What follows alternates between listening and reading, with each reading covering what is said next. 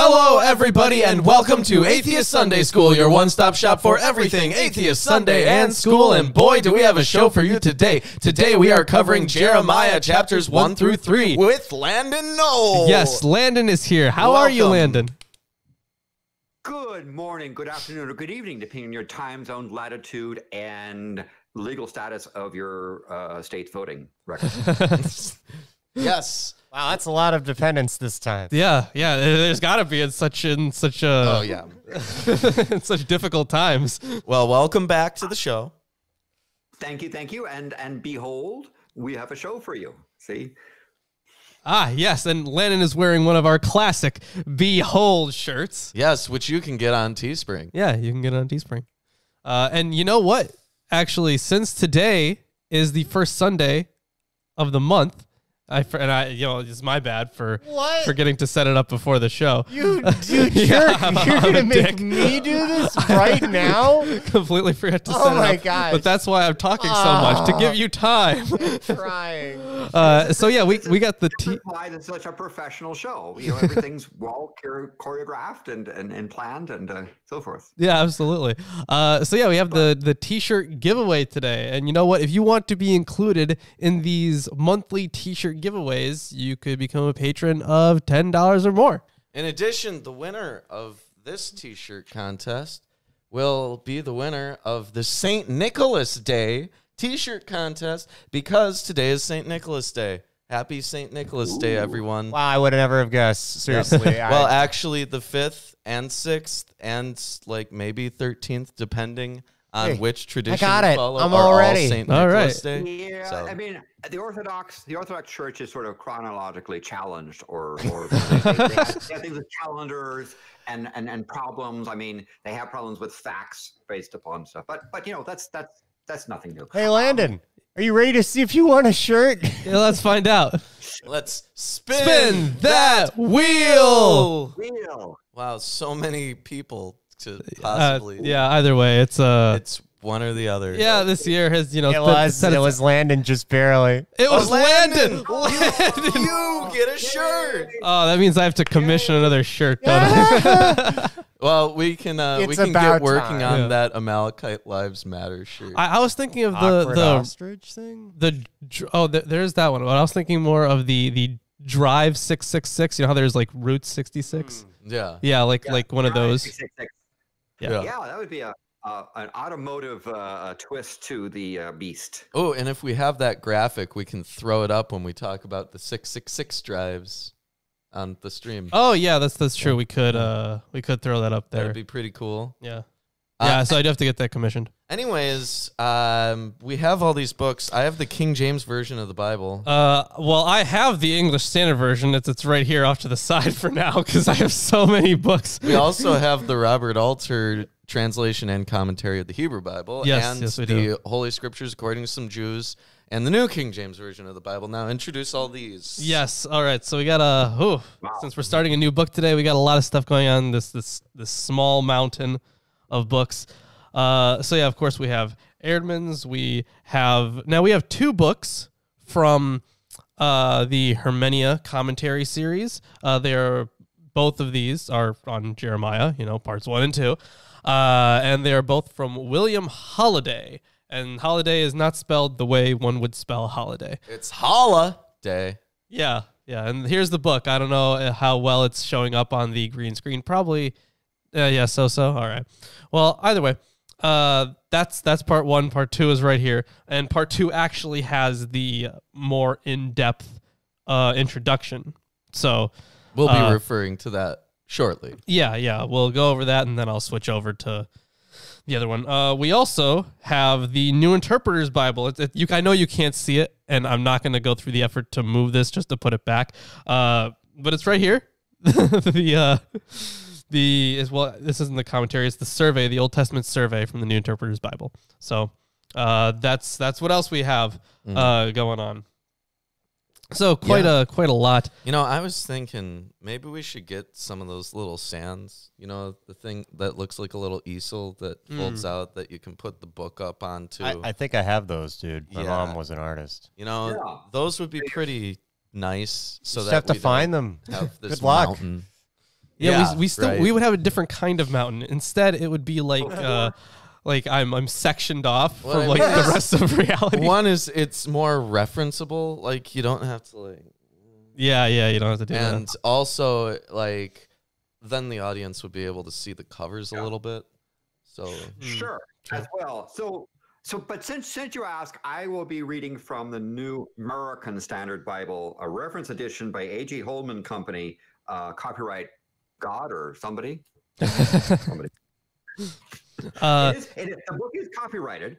And 1973 is the last time it was copyrighted. So I guess God has been at the Copyright Office renewing his or her. Yeah, I don't know what does it have like cover art or anything? Well, it does have a it's basically in a letter bound thingy thing from when I was a kid, and those things mattered. It was given to me by my brother, who wanted me to wear the inside out rather than the outside in. So he gave a protective cover. He's since improved his outlook on life and doesn't hold such things. But by the way, thank you, Jason. Hopefully we have a good audience here because I believe we have some beholds coming up. Oh, excellent. Classic. Gotta love those beholds, don't you? I don't know. Yes, I do. I love them. If they were real people, I would propose to them because I love the beholds so much. That's crazy, man. I believe you. Thank you. I believe that you're that attached to them. We have multiple shirts about them. So yeah. And so I hope that people in the chat do the proper behold thing, and maybe someone could do the bee and the hold symbol, since I can't do it at the moment. Yeah. Well, maybe someday, Landon. Someday. You may as well have to put all that YouTube drama behind you and just come back. Suck it up and come back. I'll give it due consideration. Oh, okay, yeah, you better. That due consideration. Tell us about this book we're about to read. So we are going back to the days of Josiah's reforms. You remember those, don't you? Oh yeah, I remember them during the Two Kingdoms period, right? It's Josiah.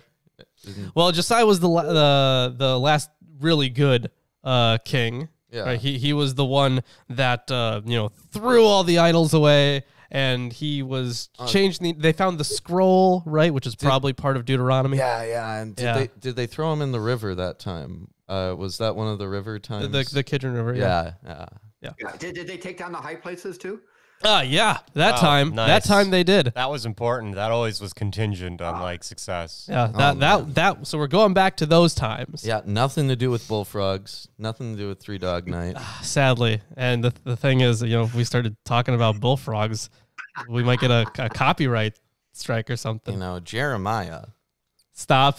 Is a book in the Bible. Yes. Couldn't agree more. All right, so that's Jeremiah. Yeah, so Jeremiah is obviously very important prophet. So in the same vein as other prophets like Isaiah, the book itself has had plenty of redaction. There have been different versions, and we've tried to make sense of the changes that exist between those versions. And there's a really long commentary on just the version types, because there are multiple. Before the show we were talking about a little bit. There's more than just the Masoretic and the Septuagint. There's also stuff from the Peshitta. There's the stuff that we have from it in the Talmud. There's a whole bunch of it, and they all have and there's the Vulgate one, obviously. There's a whole lot that we could discuss when it comes to the history of this book. But just as Isaiah, this book has also underwent transformation, as is expected. Now, I think that if we can say that there is a historical Jeremiah, then the man himself would have probably been a contemporary of some of the other prophets that we have, well, at least, supposedly their sayings or writings preserved, like Nahum, I think. He would have been a contemporary with him from the reading that I have done. And, let's be fair here. I haven't, read every piece of Jeremiah scholarship. Yeah, I'm sure there's a lot. Yeah. I mean, it's the longest book in the Bible by Hebrew word count. So surely it attracts a lot of Hooray. Yeah. Everyone's so happy about the longest book. Well, you know what? The fact that we are getting through it now means we won't have to do it later. Of course. Silver lining. So in the various people that have Bibles, why is Jeremiah in the position it is in the book? So the history of canon studies is, I mean, it's weird. They section these things off by, they have, wisdom stuff. They have wisdom literature in one space. They have, obviously the law, the Torah, next to, all of that is close to each other. Right, but the Jews have it differently than the Christians, right? Like the Jews have the Tanakh, right? Which has the writings, the Torah, and the prophets as different sections. But those sections aren't presented in the same way in Christian presentations. Yeah, not in the same way. It is a little bit different. Like some of them are chunked together, but it is a little bit different. I don't know why it changed that much. Manuscript differences. It wouldn't even really be a manuscript difference. It's just like an order of, it's just the order of things. I imagine once upon a time, a lot of these books, scrolls, right? And I mean, you wouldn't have them all in order on one scroll. Right. Sometimes the confusion may arise from canon lists, for example. Like if a church father says, here is the list of books that we have, and they write it like in a different order, like then maybe later copyists would, write the books down in that order. It's like maybe he just forgot the order that it was in, or maybe he just wasn't even considering the order that it was in. So, well, within the liturgy, at least I don't know about Christians, but Jews read through the Torah in a particular order, right? And it's like part of their religious practice when they're in their temple or their synagogues or whatever you want to call it, right? And so, like, the ordering may have relevance to different religious communities. It may, that's true. So I'm sure that different priests or rabbis at different points in different areas would present books in an order that seemed to suit their community or their viewpoint more. Well, in the ancient world, it would have been less about reading these things themselves and more about having these things read to them.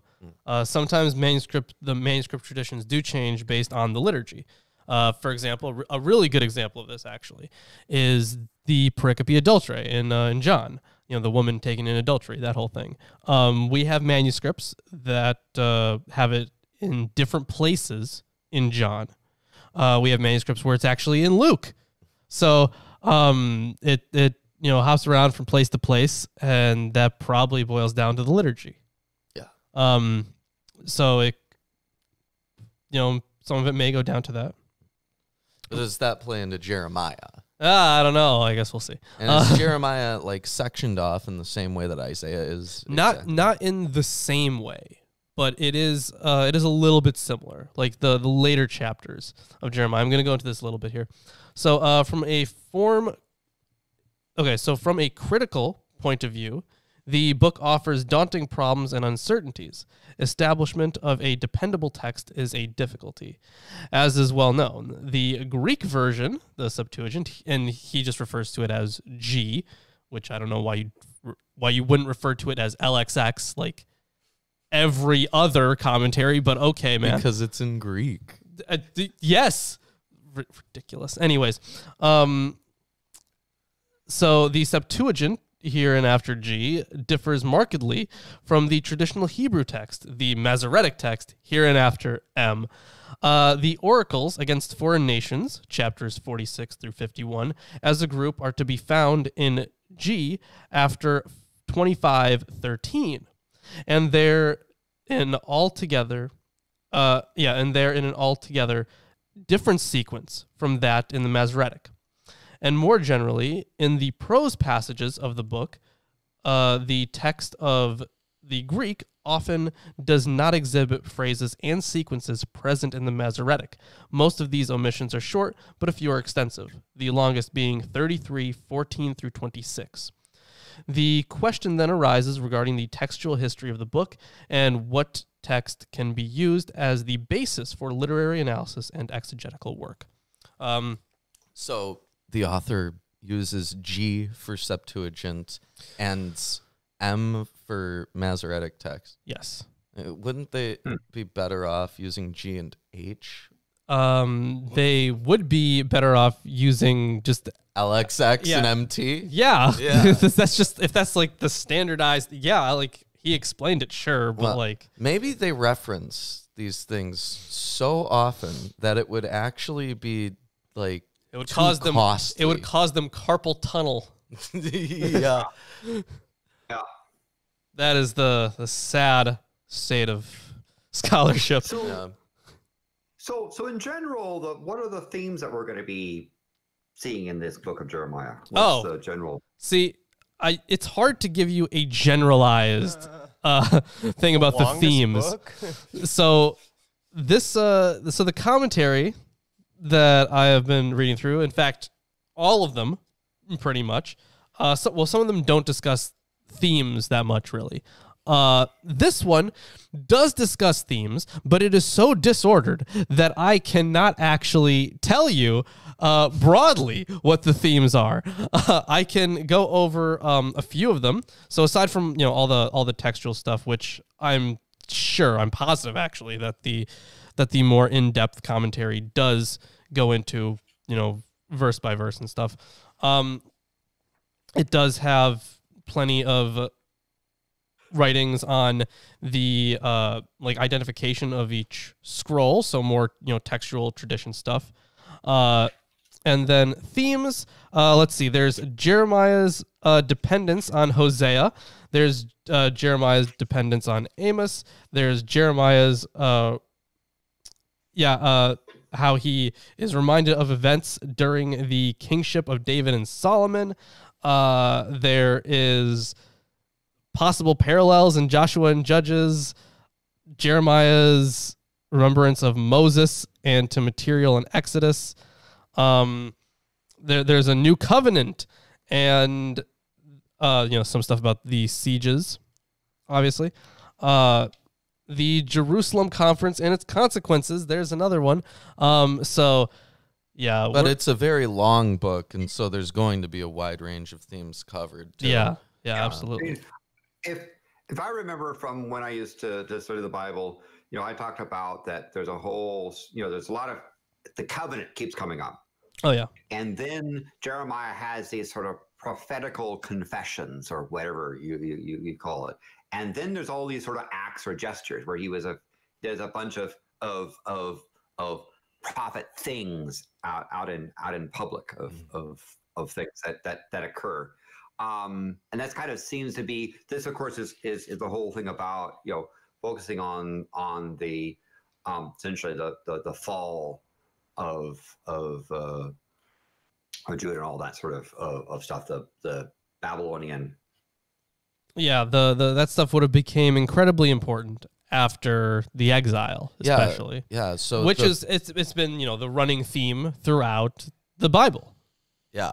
So the Jeremiah character and everything, this takes place before the exile. I'm assuming most of it. So because his life is like within the range of this last Josiah, right? So Josiah had come to the throne of Judah in 640 BCE when a child of 8 years. 2 Kings 22:1. So when he was that small.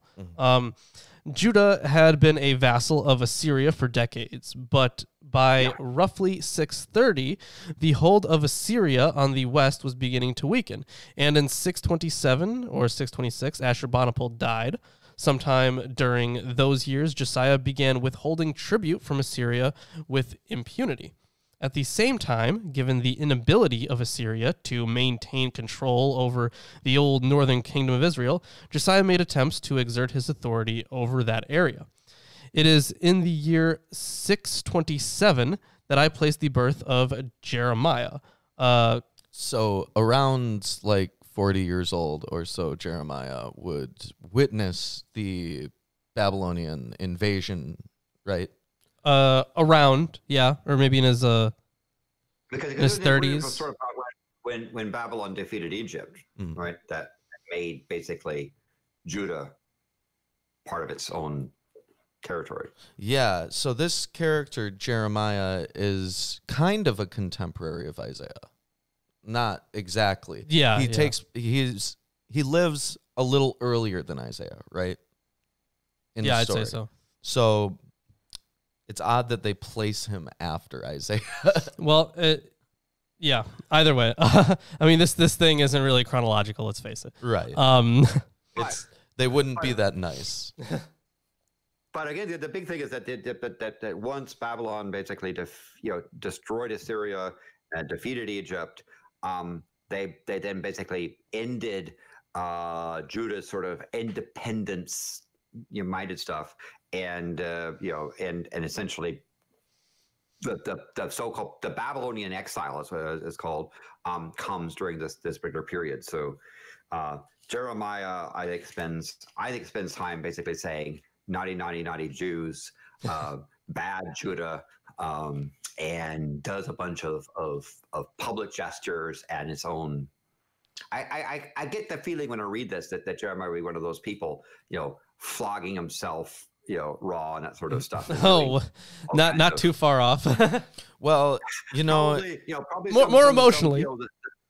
The crazy dude down in the park that does all that sort of stuff. Well, so I guess in this case, he's not considered crazy; he's considered divine. So right. Well, the person holiness.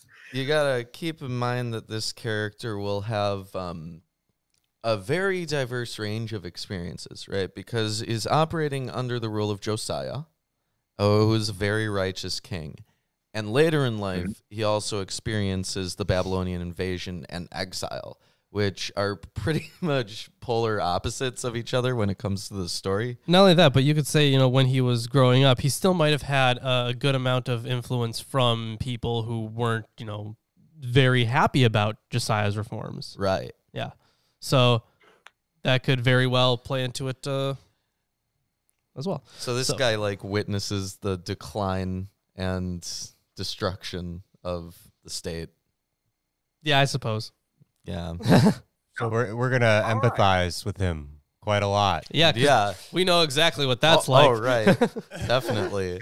Last days of Rome. We have three chapters, I guess, the beginning, and we got the first chapter, which says Jeremiah's call and commission. Yeah, one of the things that I wanted to point out, since we were on the Josiah thing, anyways, so this is on Jeremiah being a propagandist for Josiah.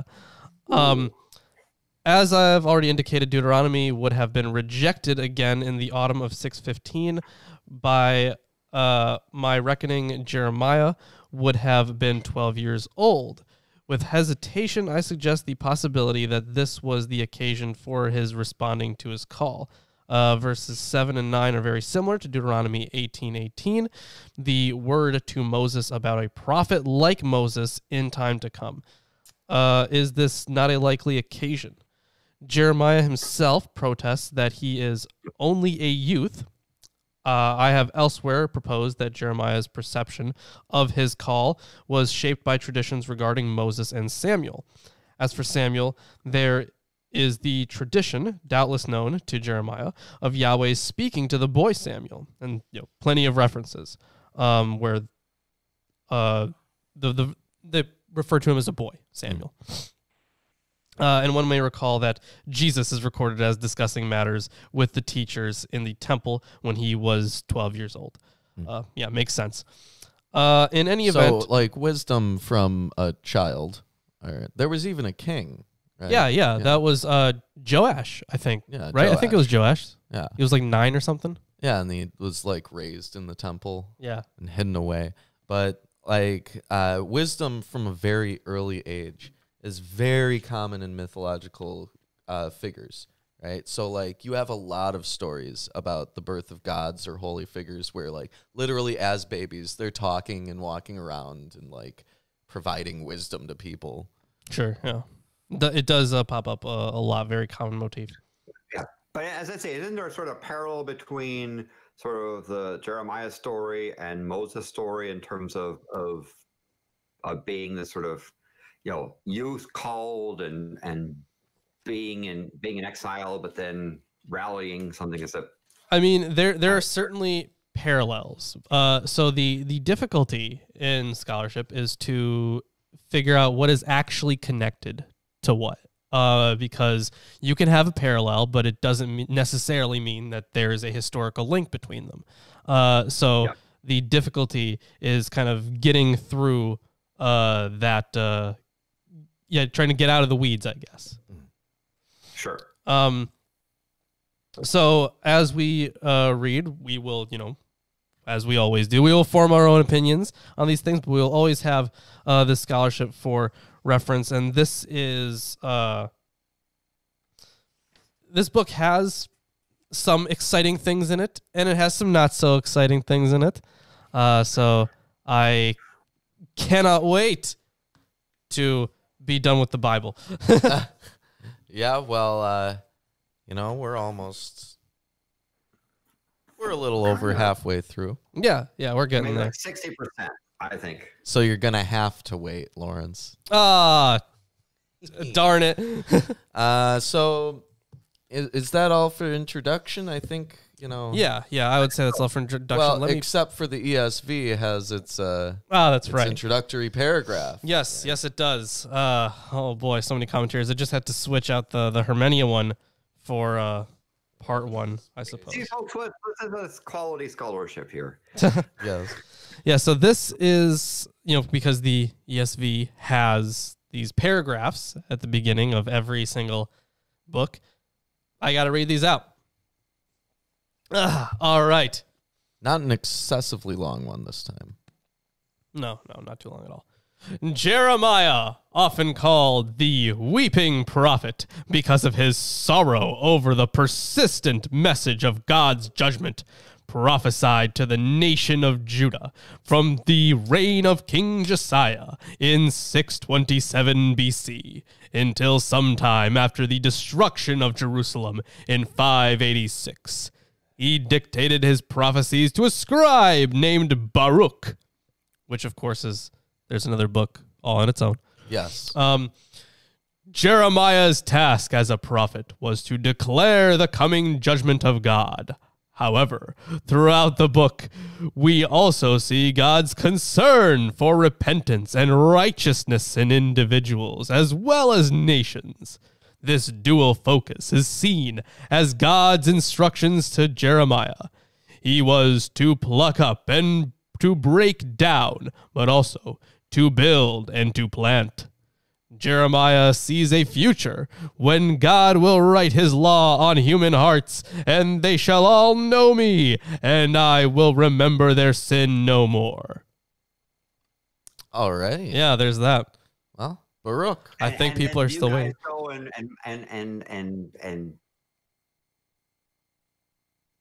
Uh-oh. Uh-oh. What? Uh-oh. That's Landon not good. is frozen. Oh, no. What happened? Well, that's let us... that's a bummer. Well, I suppose we will Your computer's still going, clearly. just Okay. keep going on with what we're doing then. Yeah, I suppose. Yeah. All right. Don't know what happened there. Hopefully, I'll message him, let him know what happened. And he's back. okay. Hey, Landon, you just freeze. Yeah, you just froze there. You just froze for a bit. Yeah, you were like about to ask a question or say something, and Yep. yeah, Adamantly crashed.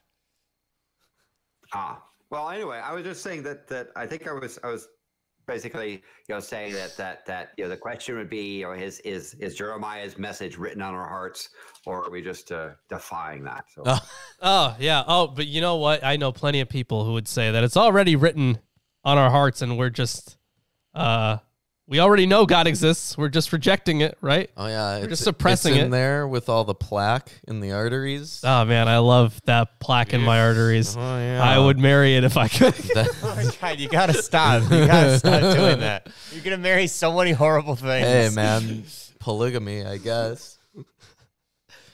Polygamy. Yep. I'd marry it if I could. I'm sure you would. Hey, The concept. look, don't you have the Old Testament survey? I do there? have the Old Testament survey. However, there's really nothing very useful in it. Nothing we haven't already discussed. All right. Um, Well, it has a map, doesn't it? it does. It does Show have a the map. audience.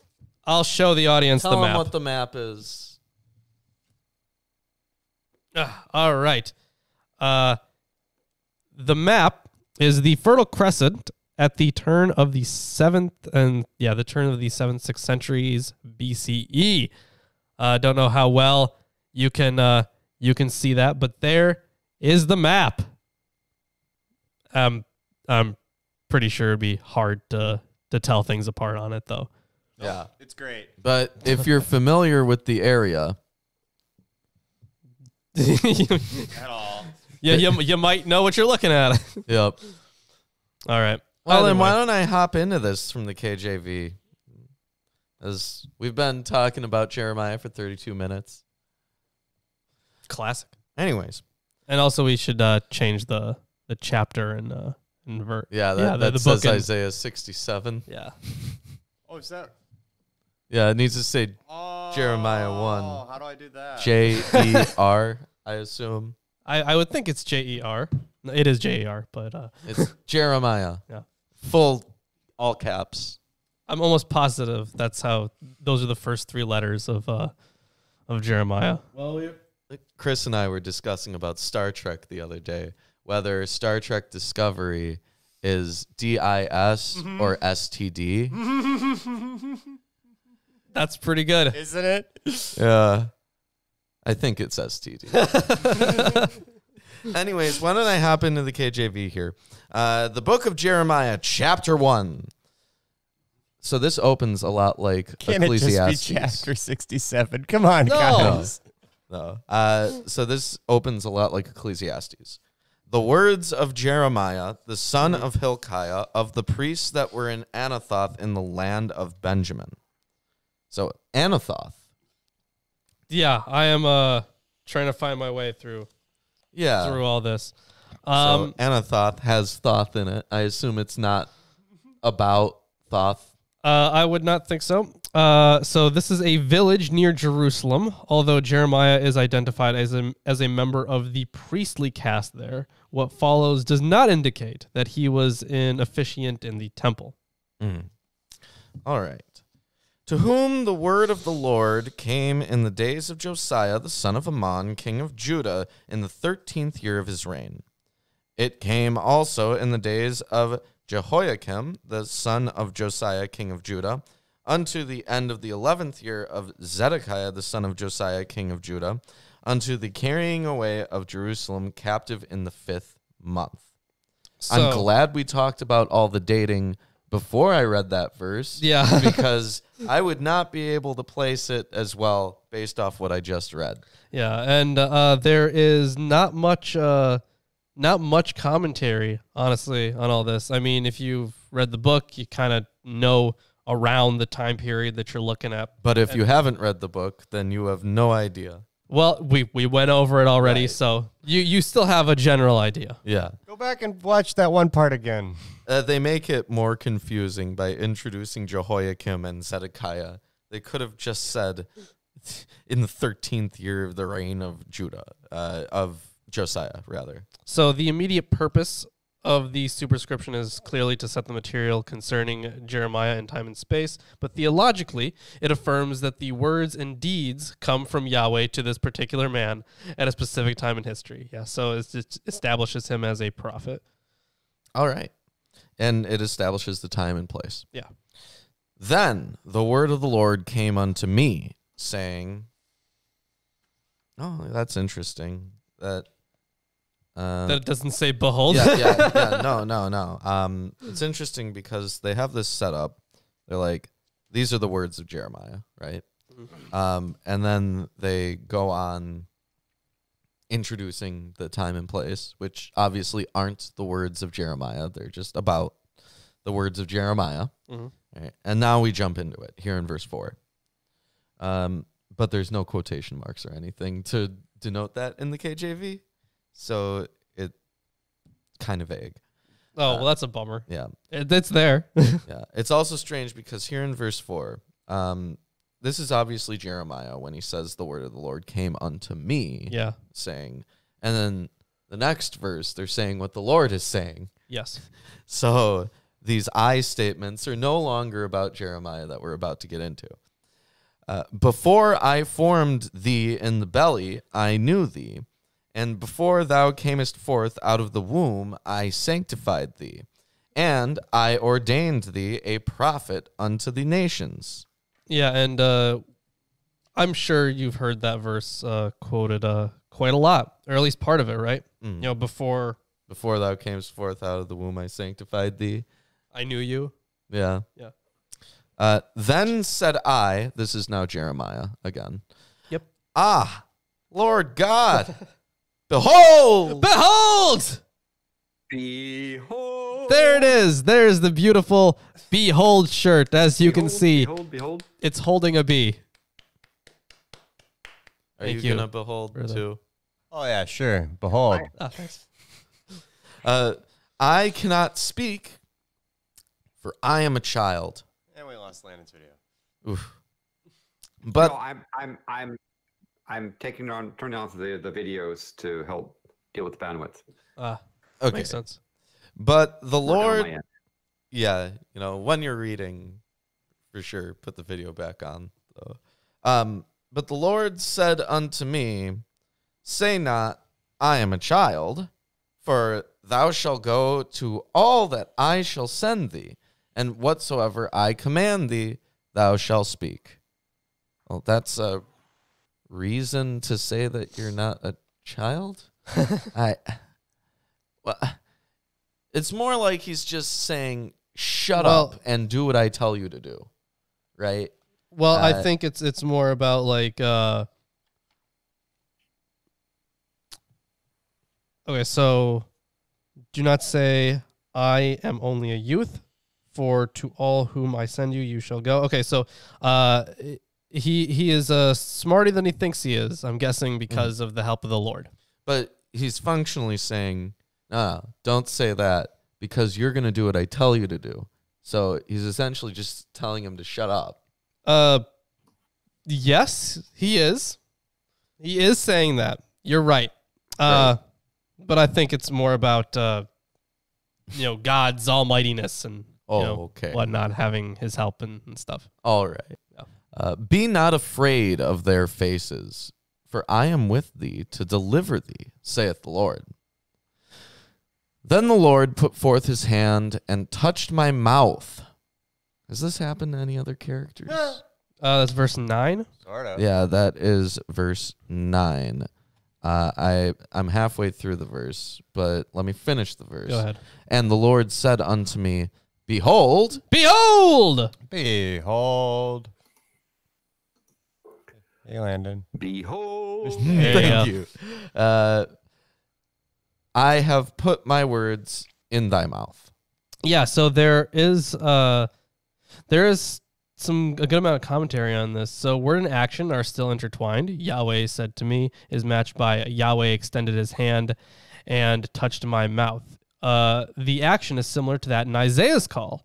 There, the seraph took a live coal in his hand with tongs and touched Isaiah's mouth. Oh yeah, Yeah, there I it is. remember that. That's what I meant by sort of. I kind of remember something weird. Yeah. Yeah. Now in Isaiah, that was like a purification thing. Yeah, in both instances, the prophet's mouth is readied for taking in and giving out Yahweh's word, and the action of touching Jeremiah's mouth is linked to the word of explanation. Look, I have put my words in your mouth.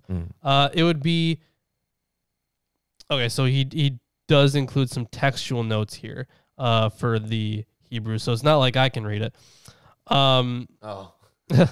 So, but apparently the word for my word is singular rather than my words plural. This reading would bring the expression into congruence with that in verse 12, which is clearly singular. But the Greek, Vulgate, and Talmud are all plural, and the word in the Peshitta, which at the time of writing this, it wasn't. The commentary on it wasn't published. I don't know if it is now, but this was written a while ago, I think. So I sure hope it is. And the word in the Peshitta carries the plural sign, so there is no warrant for the change. Right. So, I mean, that's of theological importance, though, because the word of God is like its own separate Yeah, so it could be discussion. my word or just my words. Because the word is like the ability to create light and do crazy shit like that, right? Right. I would say that there's a much stronger theological importance for the word, because then you get into the whole Jesus stuff, because Jesus is the Logos. Right. Yeah, like there's magic and then there's like God. There's a big difference, right? Theoretically. In this book, Yes. Okay. That's, all right. Okay, let me continue then. See, I have this day set thee over the nations and over the kingdoms, to root out and to pull down and to destroy and to throw down, to build and to plant. Moreover, the word of the Lord came unto me, saying, Jeremiah, what seest thou? And I said, I see a rod of an almond tree. So the rod of an almond tree. Almonds represent fertility usually. And Yeah. So what's up? Because they're a nut. I right? see an They're almond seed. branch. So there is some commentary here. The word may be used of a walking stick, and the sort of staff used in divination. Here it means the twig of a tree, presumably in bloom. How do they use a stick in divination? I mean, I understand like casting lots, but those aren't like a walking stick. It could. I think there was I remember an Egyptian thing on this. Because I know that some Hebrew mystics would do the thing where they like cover their head with a sheet and they like, do their chants until they have visions or whatever. But like, I'm not familiar with a mode of divination from any like occult system that I've ever read about that uses a stick from an almond tree, unless it's like making runes or something to cast out of that stick, right? I mean, I think it would be. I think it's close to casting lots, but I don't know if they're looking for direction or maybe they like color one side or something and see which side lands up. They're trying something new. It could be like a yes/no thing. Yeah, maybe. But yeah, the direction thing could be it. Like, but then you have to determine a top and a bottom too. Yeah. Either way, there is a little bit more commentary here. There is no doubt that the word is related to the verb watch in verse 12. So the word association in the two verses is that of a true etymology, not a folk etymology or simple wordplay. It was noted in ancient times that the almond was the first to bloom in the spring. Thus, Pliny so states, specifying that the almond blooms in January. One may further cite Ahikar 2:7, which I think is I think that's a Talmudic tractate or something. I'm guessing. That's just a guess. I could be very wrong. My son, be not in hurry, like the almond tree, whose blossom is the first to appear, but whose fruit is the last to be eaten. But be equal and sensible, like the mulberry tree, whose blossom is the last to appear, but whose fruit is the first to be eaten. The present writer will never forget the experience of seeing the white blossoms of almond trees in early February. I don't know. Maybe not. Through a thick morning fog. Wow, he's just adding stuff to it. The almond thus It's watches. just such a magical experience. Yeah. He breaks into poetry. This is. You would never forget seeing these trees, Lauren. This is Holiday saying this. Yeah. This isn't like him quoting something. That was Holiday That's saying. super flowery writing, man. Right. Incredible. That was beautiful. Amazing. Thank you for that prose. The suggestion has been made that the narrative of Aaron's rod, which spouted ripe almonds, may have played a role in Jeremiah's vision. But this is unlikely. The emphasis in the vision is not on twig or rod, but on almond, and the association of that word with watch. I can see the Aaron comparison because he's already of a priestly lineage. Right, yeah. So, and he's just been given a position of power by Yahweh. Mm-hmm. So, like, taking on the role of Aaron kind of is an appropriate thing. Yeah. Now where was I? The rod of an almond tree. Then said the Lord unto me, Thou hast well seen, for I will hasten my word to perform it. And the word of the Lord came unto me the second time, saying, What seest thou? And I said, I see a seething pot, and the face thereof is toward the north. Now, is this a divination thing? So, the seething pot here, this is a cooking pot, describing a large one. Though such a pot might be of earthenware, it could well be of metal, either iron or copper. The modifier it's a passive participle of a blower fan.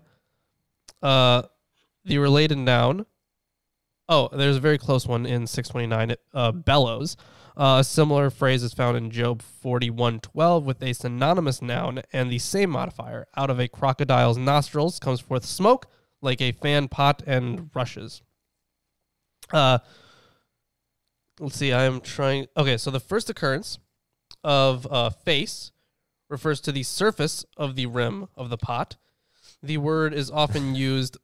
Yeah, that would make sense. Yeah. So the word there's a long philosophical tradition of arguing about holes and the definition of a hole and like the properties of the objects that's borders constitute a hole, if that's what a hole means. And that's what that reminds me of. Is that not topology? Or I guess you might be able to say it is, but it's more of a metaphysics issue. sure, I could see it as both, actually, because it's like, oh, well, this isn't a hole. It doesn't go all the way through. I blame it on linguistic confusion. They Sure. Yeah. Don't you always? Oh, hey, we've got Really get to the mathematical. mathematician Landon Noll with an opinion. What do you got to say on Yeah, that? Landon, what does math tell us about what a hole is? Oh, no. Oh, no. It happened Oh, again. no, it happened He again. was just about to answer the most important question of all time. He was about to blow my mind, but now we lost the video from him. did that, I think. Oh, That makes sense. Either way, we'll know when he's back. I'm gonna come back and reset something. So Okay, sounds Okay. good. please continue. okay.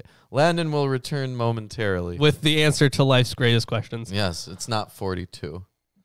Oh, damn it. It's It 47. It might be It's just, 48. you're close. 96, 12, hut. Windows 97. Wow. Yep. So I'm going to continue a little bit about Okay. this pot and its face and to the north. Yeah, so I'm going to read the next verse because it's relevant. Okay. So the face of the pot is towards the north. Then the Lord said unto me, out of the north, and evil shall break forth upon all the inhabitants of the lands. So I'm assuming what is meant here is that he's communing with God, and his method of divination is to like have a pot of boiling water or something, like boiling stew.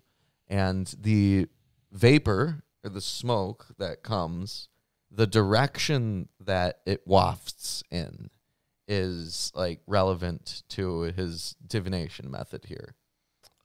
So there is a good amount of commentary on this, and this is, part of the confusion for, the textual tradition of Jeremiah. Mm-hmm. So,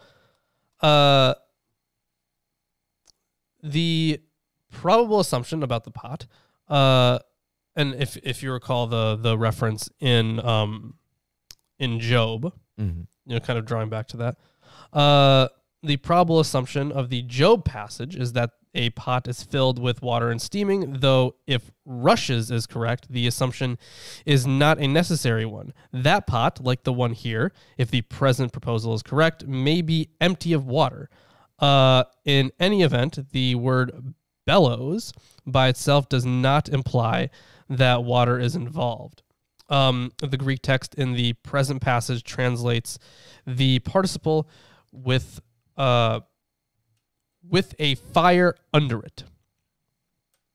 Yeah, it's just so weird because it continues here. It continues. The universal assumption of commentators, however, is that the pot is filled with water, that it is tipped, and that the water is about to boil out toward the south. This assumption is natural given the present form of the text, in which the tribes of the north are to come down to invade and judge Jerusalem. But, and that's in verse 16, but if the phrases of verse 16 are viewed as a reinterpretation at the time of Karshemish, then the necessity of visualizing a pot filled with water falls away. That there is no water in the pot becomes likely when one encounters the following phrase, and its rim is away from the north. Because it has always been assumed that there is water in the pot, it is further assumed that the pot is tipped, doubtless only slightly. But no one in his or her right mind places a pot in a tipped position before filling it with water to boil. No one wants the water to spill when it boils, and in any event, the vibration of boiling water is liable to tip the pot all the way over. Quote, its rim is away from the north suggests a quite striking sight that the pot is lying completely on its side or empty. Away from the north? I mean, the KJV says the face thereof is toward the north. Well, it continues on into talking about the face. So the first occurrence of face refers to the surface or rim of the pot. The word is often used of the surface of water, like in Genesis 1:2. And once of the surface of a dish that is wiped and then turned on its face, right, that is upside down. But the plain surface of water doesn't point in any of the cardinal directions. Or you could say it's up. It's up. Yeah. That's not north, though. I know. You could just say it's up. That's about it. Yeah. So that is a tough one. Thus, the efforts of earlier commentators to translate it front, explaining it as the side facing the spectator, is simply wrong. A pot has no front or back. The second occurrence of the word, what's up with this weird philosophy? I don't know, means but it means away from. The form of north with the locale is normal idiom. One concludes then that the pot is lying on its side with coals underneath it that are being fanned. The situation is precisely that of Ezekiel 24:11. The empty pot is being heated in order to get rid of baked-on food remains or other carbonaceous material. Oh, so this is a cleaning method. Yeah, in the manner of modern self-cleaning oven. So that would give it more context, right? Yeah, because then when he says, out of the north and evil shall break forth upon all the inhabitants of the land, that's like, the baked remains of the foods are crumbling away, and there's like some symbolism there, right? Whereas if it's just like a pot, It's just strange. It doesn't make a lot of sense. It is definitely strange. The passage in Ezekiel mentions both filthiness, a word which Welcome is... back, Landon. Hey, buddy. We're talking about filth and pots. Yeah. Oh. Yeah. You're feeling. And also, I mean, I'm gonna get through this discussion. It's almost over here. The passage in Ezekiel mentions both filthiness, a word which is, in his metaphor, has cultic associations. Of course, makes sense. Mm-hmm. Ritual purity, all that stuff. And the New King James version says boiling pot. Yeah, boiling pot is also Facing away from the north. Okay. So, there seem to be textual problems. Yeah, there's a good amount of them. Can't really be overlooked. So the process in question would get rid of organic material, but not rust. But the word that's usually translated as rust is a cognate with a Semitic word for dirt, so that Ezekiel may not have used the word in our sense of an oxide of the metal, of course. In any event, the situation described in Ezekiel 24:11 makes explicable the fact that the pot is empty. So, wow. Yeah. Yeah. So, yeah, it makes more sense if you think of it as a cleaning method. They're purging organic material, just like the Babylonians are going to purge the organic material from Jerusalem. Would you like to hear what Alter has to say about this? Oh, what does Alter have to say? So it is turned to the north, or more literally, it is facing the north. This wording has puzzled interpreters because a pot has no front. Yeah, got that. Perhaps the least strange suggestion is JER Hoffman's. The pot is sitting over a fire in a three-sided hearth with the open side facing north. And then from the north shall the evil be broached. The ominous nature of this prediction is enhanced by the vagueness of the formulation. The enemy is the later 6th century BCE. In the later 6th century BCE would have to be Babylonia, which is definitely more to the east than to the north, though perhaps a northern invasion route is envisaged. The destroyer from the north also invokes the dire memory of Assyria, which a century earlier descended from the north and annihilated the kingdom of Jerusalem. Because you could interpret this just to be, so consider it this way. So Israelites at this point, the northern region, would not have been so God-fearing. Right. The God-fearing people in the time of Josiah was, the Judahites. in Jerusalem. That's where they were. Yeah. So we'll talk about it more, but it also might be a reference to that. I'm sure with more context we'll have. All right, let's get more into better it then. answer. For lo, I will call all the families of the kingdoms of the north, saith the Lord. And they shall come, and they shall set every one his throne at the entering of the gates of Jerusalem, and against all the walls thereof round about, and against all the cities of Judah. And I will utter my judgments against them, touching all their wickedness, who have forsaken me, and burned incense unto other gods, and worship the works of their own hands. Now, this is confusing. They talk about the walls around Jerusalem. Mm-hmm. Presumably. Which would have been okay before the Right. the invasion, yeah. They made a point of talking about the construction of the walls after the return from the exile. Yeah. I don't recall them making a point about the construction of the walls of Jerusalem prior to that. Did they? I think they did, yeah. Initially. Maybe. When did they initially talk about Jerusalem and the building of Jerusalem? I think that was back in it was back in Kings, I think. Yeah. Maybe even before that. All right. It just seems strange because they made such a big deal about the walls after the exile. I swear they've come down and then be rebuilt at least once. Yes. Yeah. Yes. I guess. And Sweet. I'm glad I'm right. I will utter my judgments against them touching all their wickedness, who have forsaken me, and have burned incense unto other gods, and worshipped the works of their own hands. Yeah, as the next clause makes clear, them refers to the Judahites, not to the invading kings. Mm-hmm. They're referring to the high places, or just in general, all throughout the land.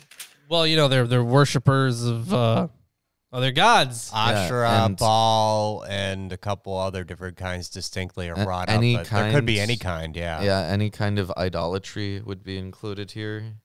Yep. And, Which was a big problem. yeah.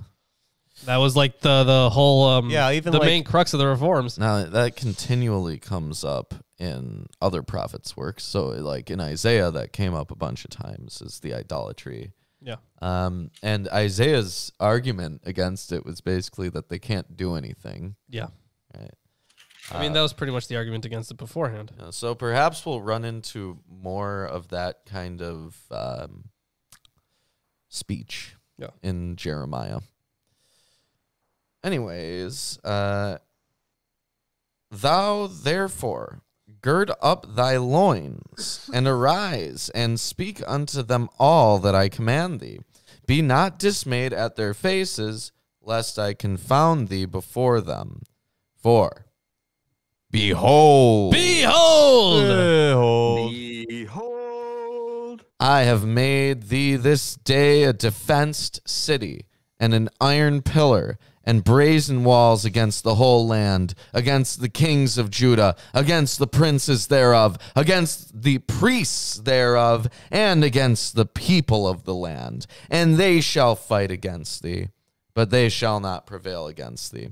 For I am with thee, saith the Lord, to deliver thee. So like a lot of the Lord characters. is not with them because the Lord is pissed off, and so Right. And it's also like the suffering servant who came up in Isaiah, and that they get like rejected when they deliver their message. Yeah. Which is interesting. Maybe that plays into why they placed it this way. Perhaps. So these verses are, first of all, I just want to point out here that there is a whole discussion in here on the problem of the identity of the foe to the north. So, we're not really the only ones talking about that. So these verses, 17 through 19, are genuine to Jeremiah, but were added late in his career. They are a word from Yahweh of encouragement to Jeremiah. The opening pronoun for your part is balanced by for my part at the beginning of verse 18. In the second line, not by I in the second line of verse 17, which is evidence of textual confusion. Thanks, Jason. First Kings has Solomon making walls around Jerusalem. So that answers the question. So there were walls. Yeah, of course there were. So Jeremiah is told to gird up his loins. This phrase denotes tying a belt or the like around one's waist so as to confine the tunic or other long garment, or to tuck up the extremities of it one's means, tunic to the belt. Like, pull yourself up by your bootstraps. Oh, yeah, classic. Yeah. Gotta love that one. Snack it up and get ready. Yeah. Yeah. But A modern expression with similar connotation is roll up your sleeves. you just got to roll up your sleeves Yeah. and put some elbow grease into it. Pick yourself up by those bootstraps. Yeah. That's the one that no one uses anymore. But that is the end of chapter 1 of Jeremiah. And do you hear something mysterious out there? Yeah, we did a whole 30-minute introduction. Bit of static. Yes, I hear something. Yeah. Now, this is very unusual. Behold, I am your Lord and Savior, Jesus Christ, and I want to let all you heathens and sinners know that I support this wonderful episode of Atheist Sunday School. Lawrence and Reuben try their very best to bring you the true glory of the Bible, and they need your help. They have provided links to their Patreon page and other social media just for you. Once again, my name is Jesus Christ, and this is Milwaukee Atheists. The Lord is with them. God bless.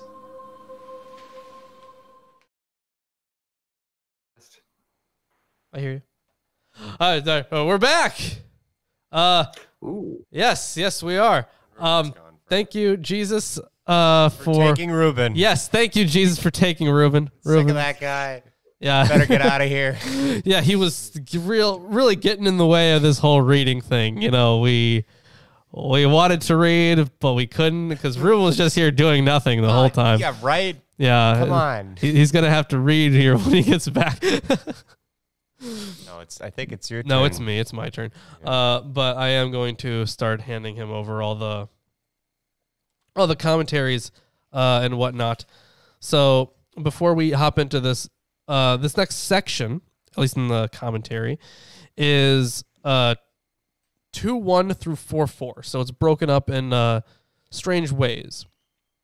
So the present state of he talks about this is really split up in a very strange way. So the rubrics, he's calling them 2:1 through 3 and 4:3 through 4. So there are 4 rubrics within the material, and he splits that up even more. It is conceivable that there are secondary interpretations of the words that follow, glosses subsequently added. This is the assumption of some commentators on 3:12. We're not going to be getting to that one just yet. So it is split up in a lot of strange ways. I am honestly trying to help you out, Ruben, and find where the actual commentary on the verses that we need begins. Well, because it's not easy. Yeah. I bet it's in there. So my section says that this talk about the people's apostasy is this section coming up. Yeah. As we all know, the apostasy was a big deal. That was the whole issue with the high places and whatnot. Okay, I think I found it. Here you go. There it is. That's where it starts. The rest are like I'm not saying they're not important. We just don't have the time to cover it all. But there are sections on the units, basically how they divide up the units. Okay. Wow. We didn't really use No, we did not. Eerdmans for that chapter. We did but, not. I'm sure. Unless you want to say something about chapter 2. Well, the thing is that in Eerdmans, chapter 2, verse 1, is lumped in through chapter 4, verse 2. Yeah. Instead of just being a chapter-by-chapter play. So, let me just So I'm sure say a little something about this. Sexual politics and a marital narrative trope make up the prophet's expose of Israelite Judean religious polity. The call narrative's anticipation of inescapable national doom is laconic with respect to the indictment of national sins, supplying doom's rationale. With this marital expose, the composition remedies that lack. The composition narrates a root metaphor. It tells the history of a failed marriage as a national religious parable. Husband and wife, a friend of the groom, and the children of the marriage are stand-ins for Yahweh and Israel, the prophet, Jerusalem's citizenry, and exilic survivors. The religious sins of the nation are read under the sign of a tale of sexual morality from the perspective of the cuckolded husband. Holy shit, really? That's the name? Straight up? Yep. Verbatim? Amazing. Yep. Thanks, Bible. Under the perspective of the that's cuck. Eerdmans. Actually, there's a dash. It says cuck dash olded husband because it goes to the next line. So it really says the perspective of the cuck on the line. Historical exile is linked to its metaphorical equivalent, divorce. The failure and shame of Israel are subsumed under erotic female dangers, with dreams of restoration the prerogative of male dictates. Yeah, so I'm sure everyone remembers that psalm that has the marriage scene, right? Yes, and of course the song. Yeah, Solomon. Song of Solomon, which I would say is not that, but you know, it has been interpreted that way before. It's something like that. So it's one of these things of blame the female, as I think, theme we see in the Bible going again and again and again. As is tradition. Yep. It's not like this is a sexist book or anything. Sad but true. All right. So, you know, that's why everything is split up the way it is, because the next couple chapters here are all part of the same metaphor. Yeah, so there's a bit that I can get into, but I'm going to do it after you read verse 3. So Why don't you read 1 through 3? All right. So, chapter 2. The word of the Lord came to me, saying, Go and proclaim in the hearing of Jerusalem, thus says the Lord. So, first off, the Lord here is Yahweh. Okay. So that's who we're talking about. Of course. I remember the devotion of your youth, your love as a bride, how you followed me in the wilderness, in a land not sown. Israel was holy to the Lord, the first fruits of his harvest. All who ate of it incurred guilt. Disaster came upon them, declares the Lord. So when it says, I remember, this is Zakarti Lach, I think. Carries several nuances which are expected for the modern reader. First, the verb is perfect. The imperfect is used when steady or permanent memory is intended, but the perfect of this verb appears to emphasize a particular past action with the present consequences. I have recalled and so now remember. Compare Hosea 7:2. Second, the act of remembering is the act of calling to mind an image from the past which assists in determining action or influencing action. Yeah, like he remembered Israel and all that stuff. Yes, the act of remembrance is not simply inner reflection, but involves an action and encounter with historical events. In JRM's... That's Jeremiah. That's how he... yeah. Okay. That's like the root Jeremiah, because when you talk about Jeremiah, it could be about the book. Or when you talk about Jeremiah, it could be about the composite author, I guess. Mm-hmm. And then you could talk about the root Jeremiah. Okay. The historical person. So there's lots of different divisions. So in Jeremiah's diction, the verb carries the nuance of give attention to something. So the present phrase suggests, I have put my attention to the loyalty of your youth. The expression in your favors, literally for you, that's lach, disregarded incidentally in Greek, suggests with the verb a forensic nuance, compare Leviticus 26:45. The phrase refers to a legal situation of the defendant. Far from being an expression of Yahweh's idle recollection, then, the phrase describes Yahweh's laying the image of the covenantal solidarity of the past alongside the covenantal rupture of the present, implying the necessity of taking action to rectify the rupture. The noun chesed, here loyalty, is central to the Old Testament theology. This can also be steadfast love, right? The present discussion... Actually, who was it that kept arguing about the definition of hesed? I remember that we were reading a commentary. I'm fairly certain it came up a lot during Psalms. Yeah, I think it... Oh, man... I don't remember. Yeah, I think you're right. It was Psalms. Well, yeah, I think it was Psalms, but I'm trying to remember the author that was consistently talking about its meaning. Oh, wait, was it who was that guy was it Sarna? It may have been. I don't think it was Sarna though. No, I remember it was Witherington. Ben Witherington III, I think that was his name. His book on Psalms. Yeah, I think he was the one that kept talking about the definition of Hesed. Yeah, there's a lot about definitions here, so Sure. I want to go through it really quickly. But first, Alter says the kindness of your youth, as elsewhere, the Hebrew chesed is equally implying loyalty in a relationship. The bridal love has Israel as the bride. Later, this provided a warrant for the allegorical reading of the Song of Songs, Song of Solomon. Yeah, there you go. Right? You're coming after me in the wilderness. And the interlinear parallelism between this line and the preceding one, we were given a concretization of the bride Israel's loyalty and love. She did not hesitate to follow after her divine husband, even in the forbidding landscapes of the Sinai desert. And with Israel being holy to the Lord, this is something that gets a lot of attention in both of these commentaries. And there's also some in Eerdmans I want to talk about. The holy to the Lord, Alter says this suggests something like dedicated or the special possession of.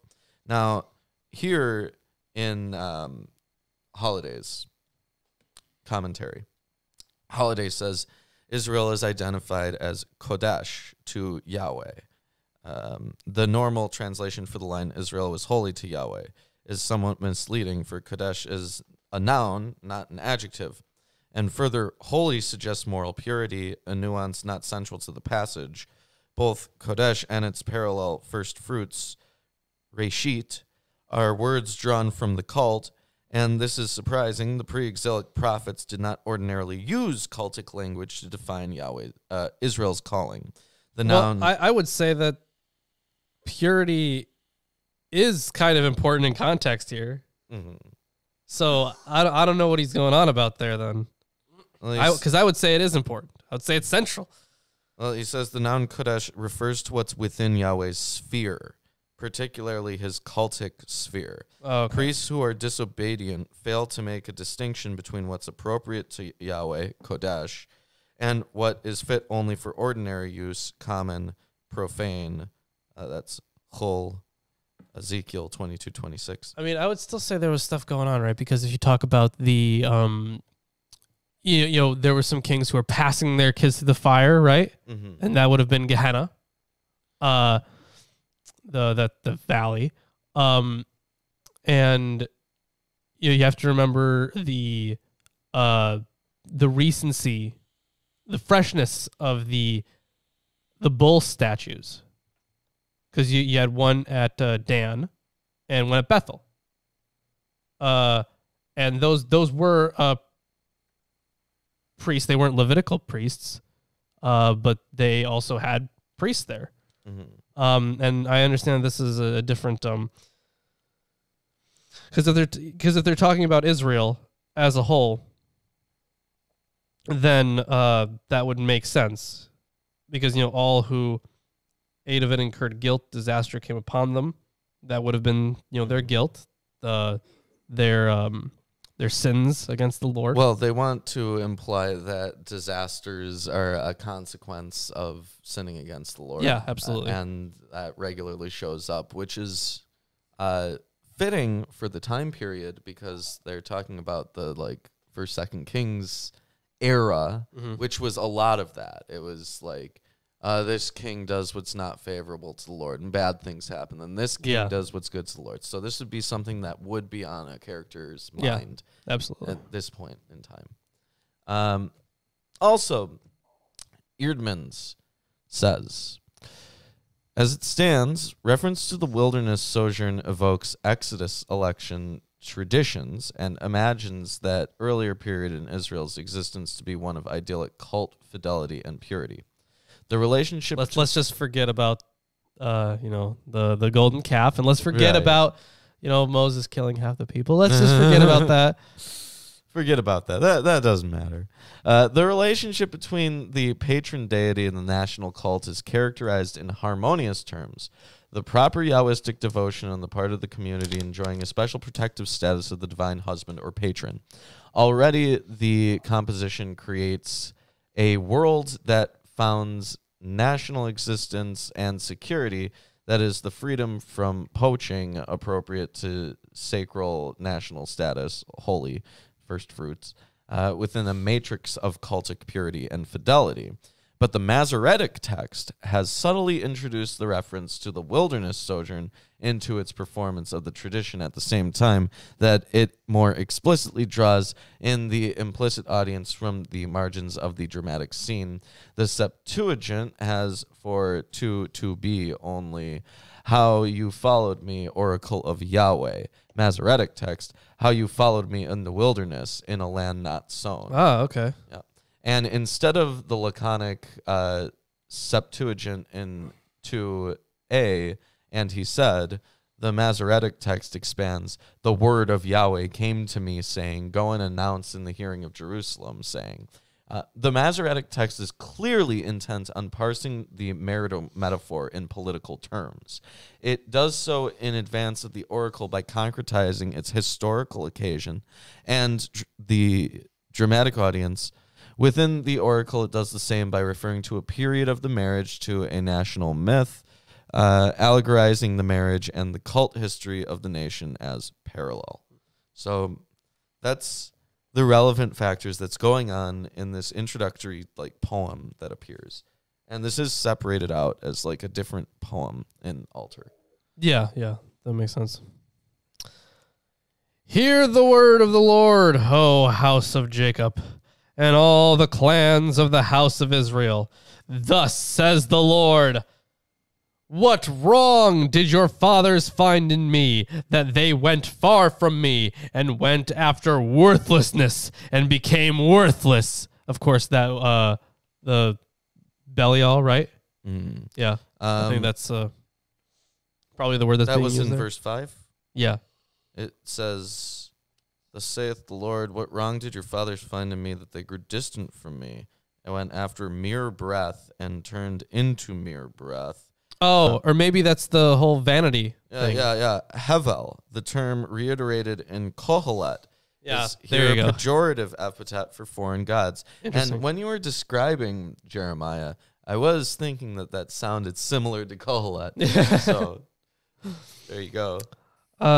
They did not say, where is the Lord who brought us up from the land of Egypt, who led us in the wilderness, in a land of deserts and pits, in a land of drought and deep darkness, in a land that none passes through, where no man dwells? Yeah, so on the noun, Salmavet, utter darkness, Okay. there's a large literature. Given the Arabic Zalima be dark and cognates in Ethiopic and Akkadian, critical scholarship has assumed recently that the traditional understanding of the expression Sal Mavet, shadow of death, so already, is a folk etymology, and that the true form is Salmot or Salmut. But recently, given compound nouns in Ugaritic, particularly those with il, there has been a swing to the view that the traditional interpretation is correct. Compare supreme darkness, which is... I love supreme darkness. Yeah. Ma... Pel... Speaking of Supremes, I could really go for a crunch wrap right about now. Ooh, delicious. So, yeah, that was kind of interesting, right? And I brought you into a plentiful land to enjoy its fruits and its good things. But when you came in, you defiled my land and made my heritage an abomination. Yeah, the formulation Tisk, reflects... tisk, tisk, Yeah, tisk. right. right. It reflects an understanding that the land belongs to God. Yeah. Right. The priests did not say, where's the Lord?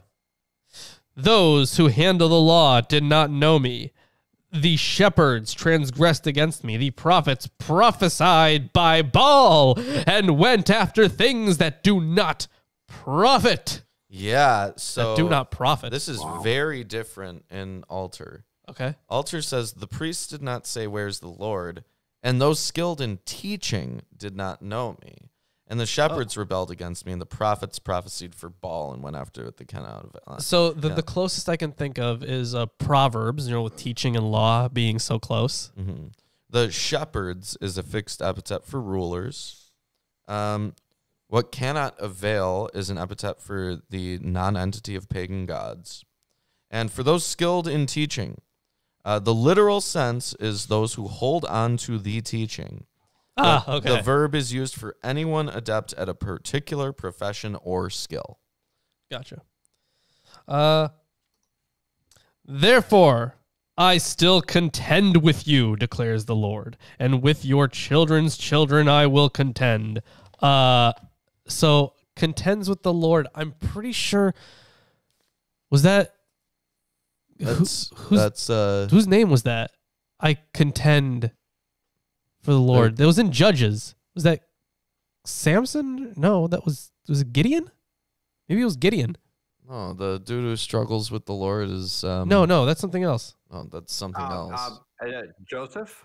No. Contends. That's what I was thinking. Contends for the Lord or contends. What verse is this? Oh man, verse 9. I remember this popping up in Judges. Verse 9. Yeah, and I remember when I was doing. You know what? No, when I was doing my golden calf video, I remember this coming up in the reading. There's reference in Ezekiel there, but Ezekiel 20, 35, 36. Okay, I don't know. I guess we'll see if someone in the chat can refresh my memory on that. But I do remember it being. Contend. I mean, the contend. There's certainly references, I guess, in Ezekiel as well, but we haven't gotten that yet. So 2:9 here. There's legal phrasing here. Therefore, that is why this judgment thing.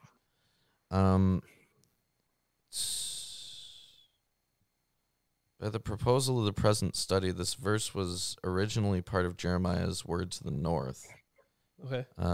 In that context, then the original confrontation of Yahweh with Israel was in 721. So there will be a fresh confrontation.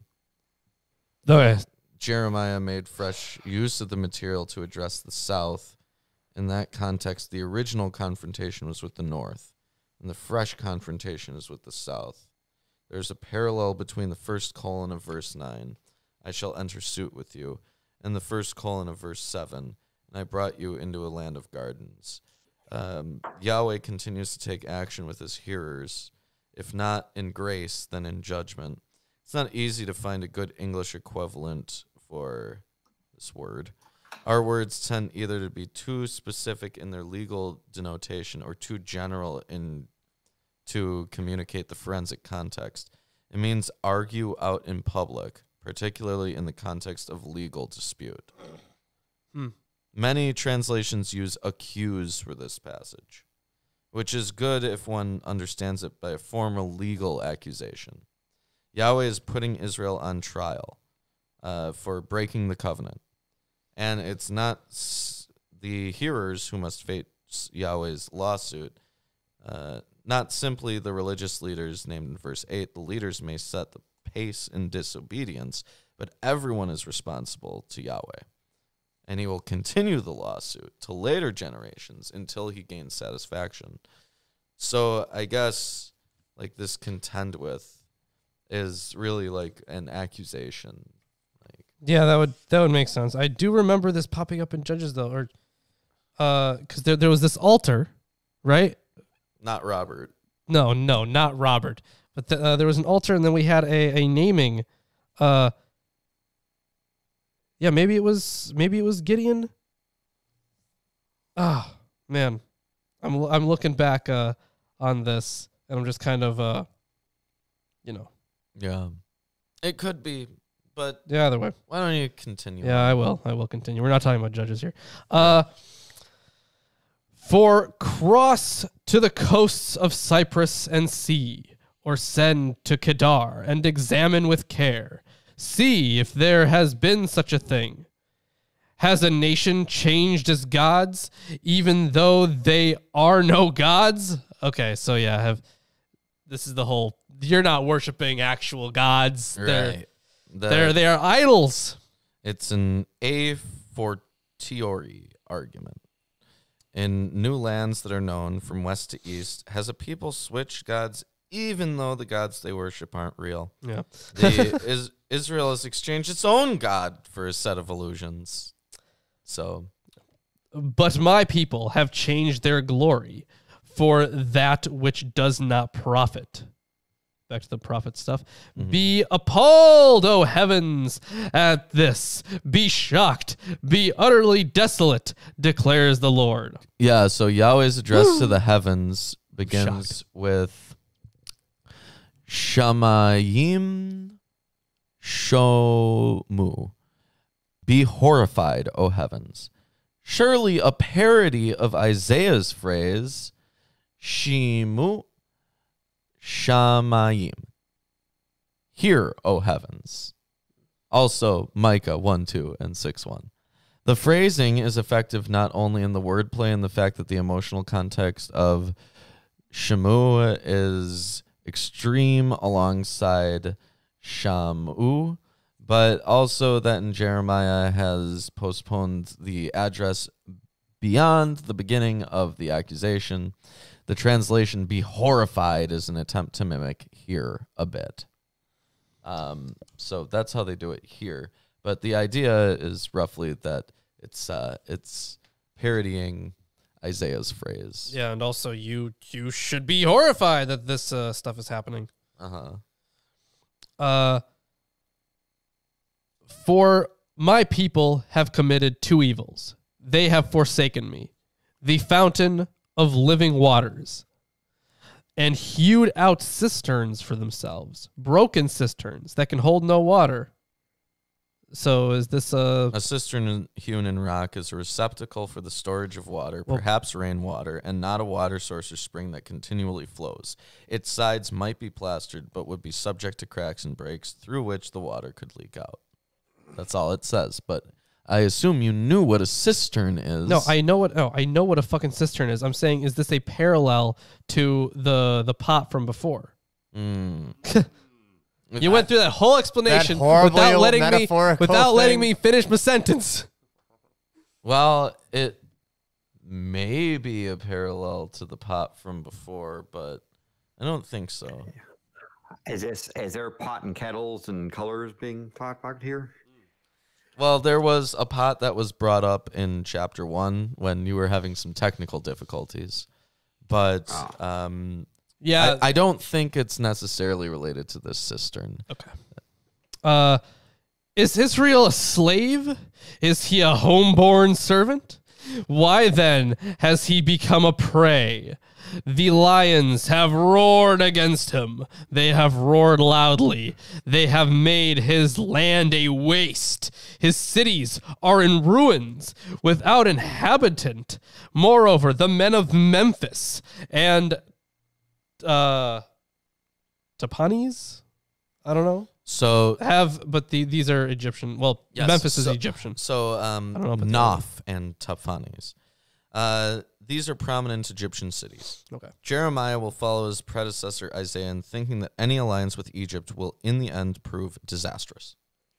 Even though in Isaiah they did have that whole like, no, the nations won't fight against you anymore. Very hopeful. Yeah, very hopeful. So moreover, the men of Memphis and Tapanes have shaved the crown off your head. Have you not brought this upon yourself by forsaking the Lord your God when he led you in the way? Shave the crown off your head. This just says, Also, shall smash your plate. Oh. Let me see. I'm guessing another Septuagint Masoretic. I'm assuming. That's Memphis is. Yeah, we talked about verse 16 there. Yeah. Okay, so there's a difficult verb. It could I be skull. It could be plate. It could be crown. I also have grazed instead of shaved. Also, it's sometimes used for head. Sometimes implies a king or a leader. So yeah, it's a pretty wide range of things that it could be. I mean, as is tradition, right? Yeah, I guess. Roughly, it means the top. Yeah.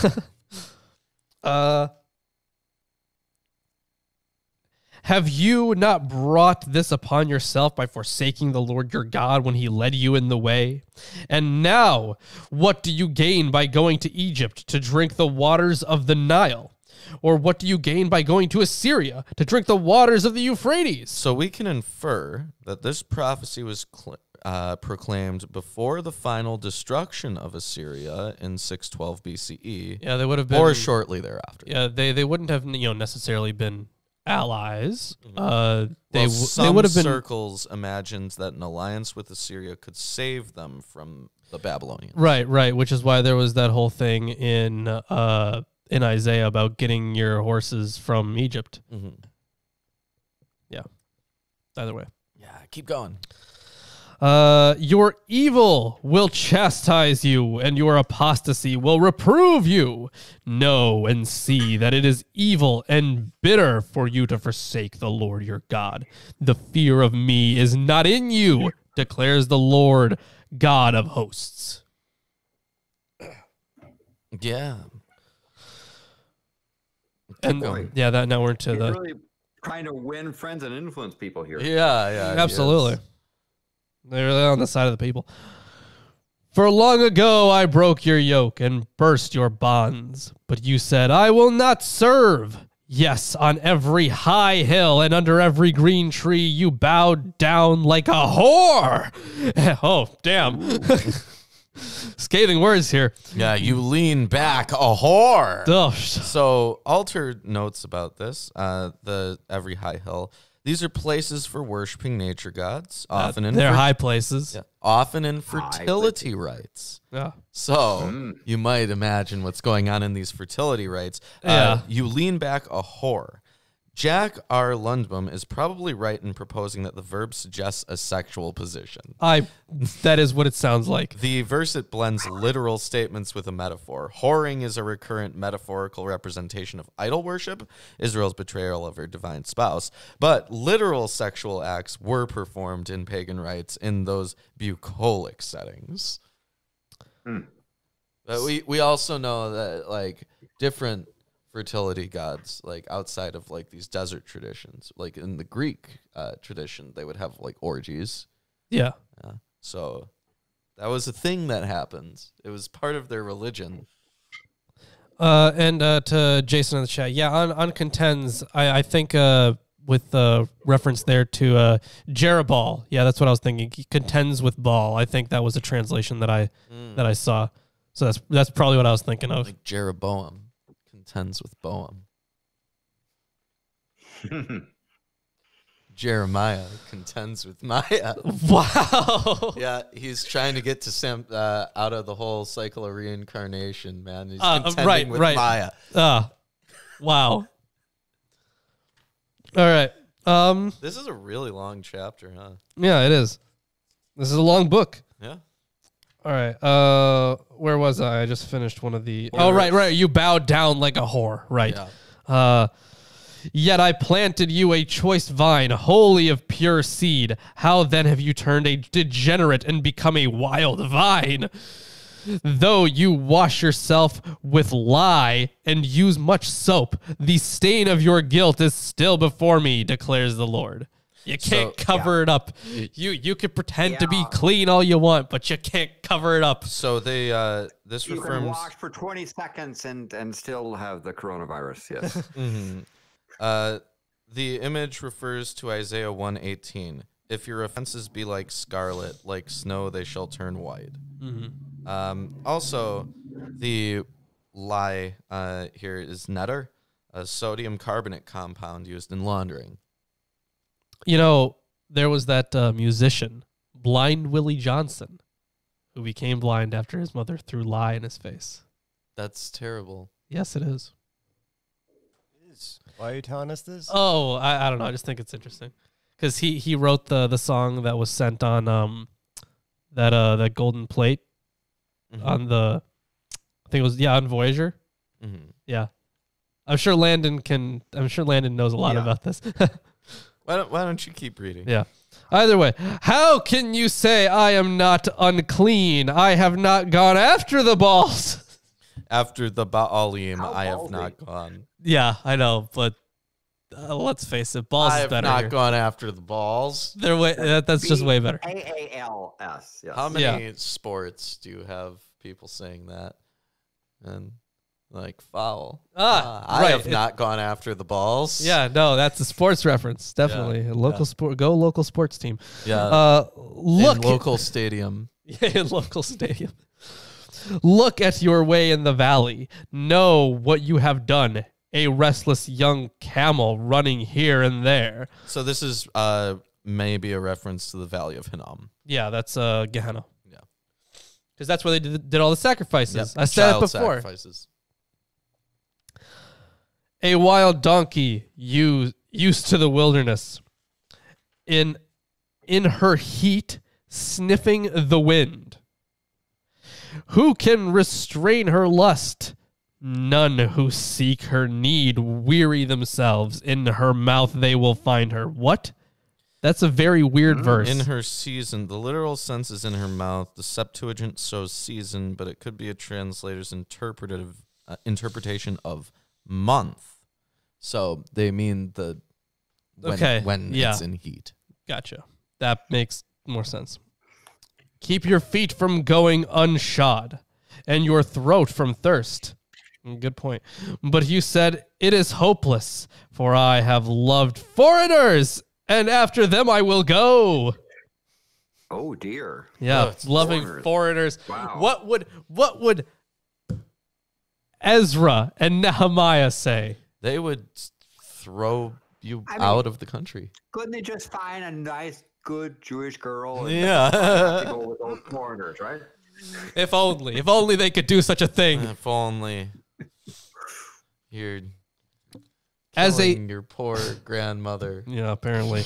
As a thief is shamed when caught, so the house of Israel shall be shamed.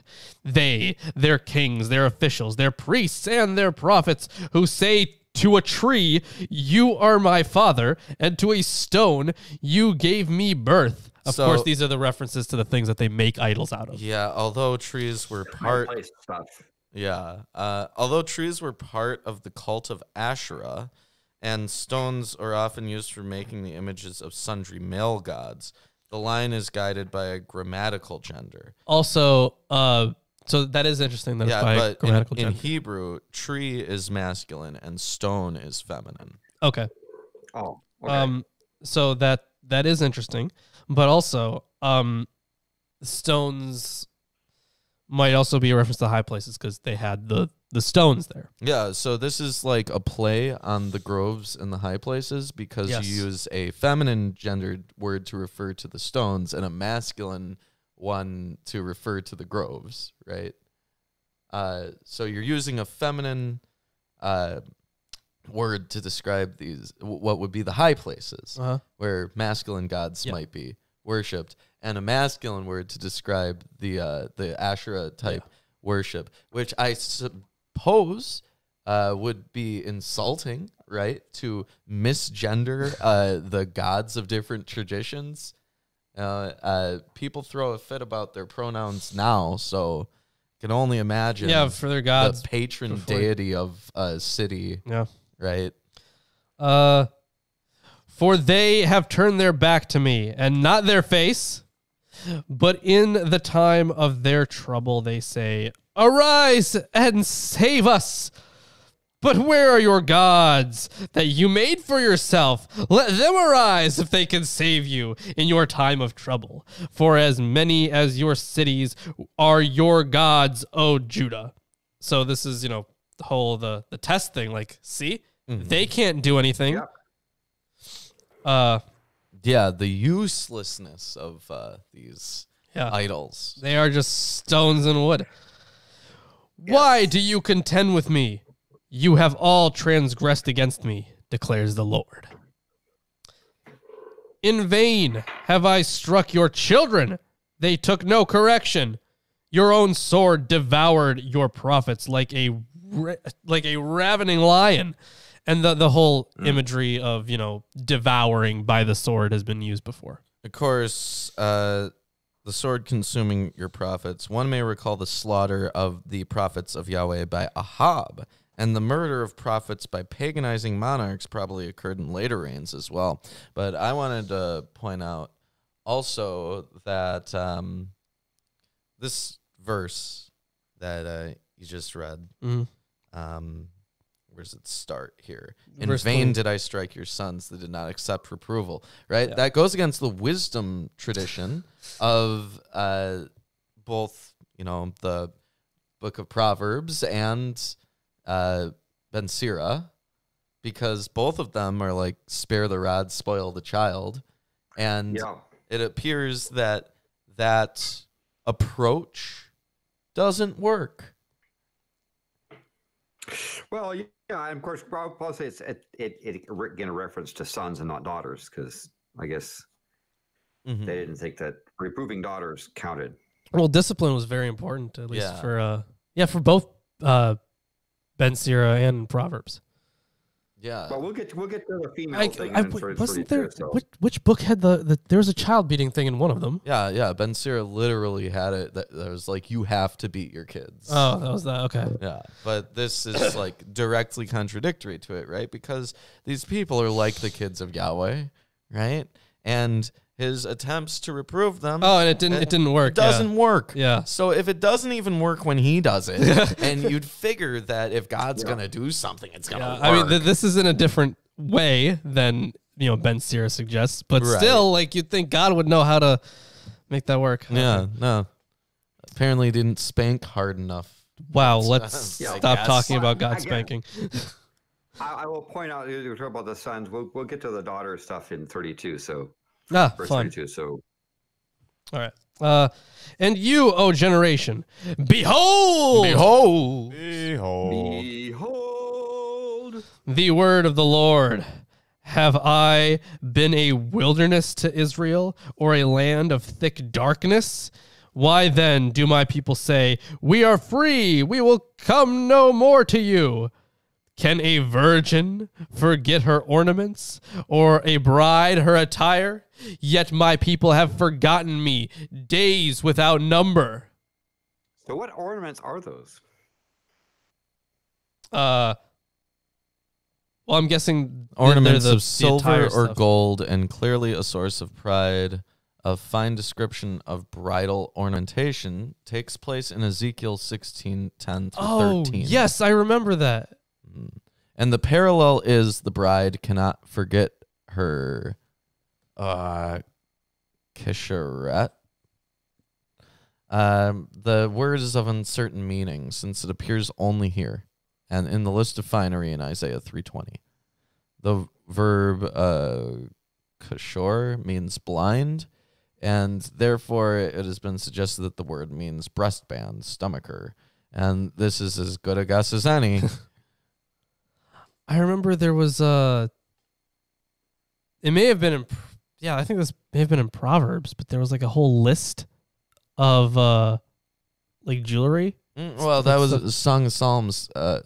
Song of Psalms.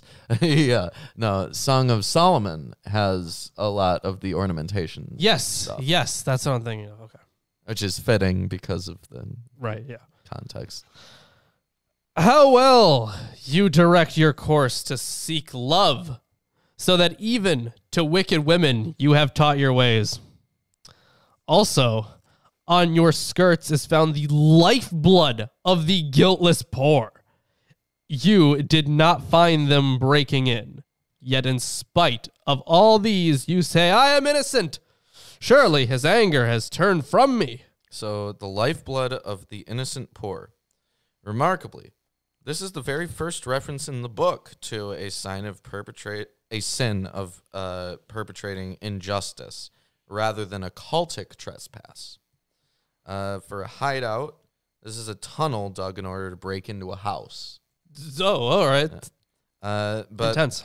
upon all these, so it says, not in a hideout did I find them, but upon all these. The reference is a little obscure. Perhaps the meaning is all of these skirts, which would be splattered with the blood of the innocent. So Behold! Behold. Behold. Behold. I will bring you to judgment for saying, I have not sinned. How much you go about changing your way. You shall be put to shame in Egypt, as you were put to shame in Assyria.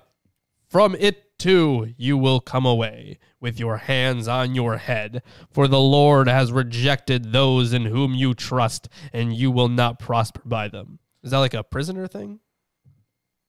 So it says, for from this you shall come out. Or is it like light a of facepalm? the immediately preceding line, this would have to be Egypt, with your hands upon your head. This is a gesture of despair or mourning. So like, the like weeping angel type thing. Oh, no. Yeah. Yeah. But that's the end of the chapter. Hey, if you're enjoying the stream so far, give us a like, subscribe, comment. Check out our 666 donation drive. If you Yes, here's a ball.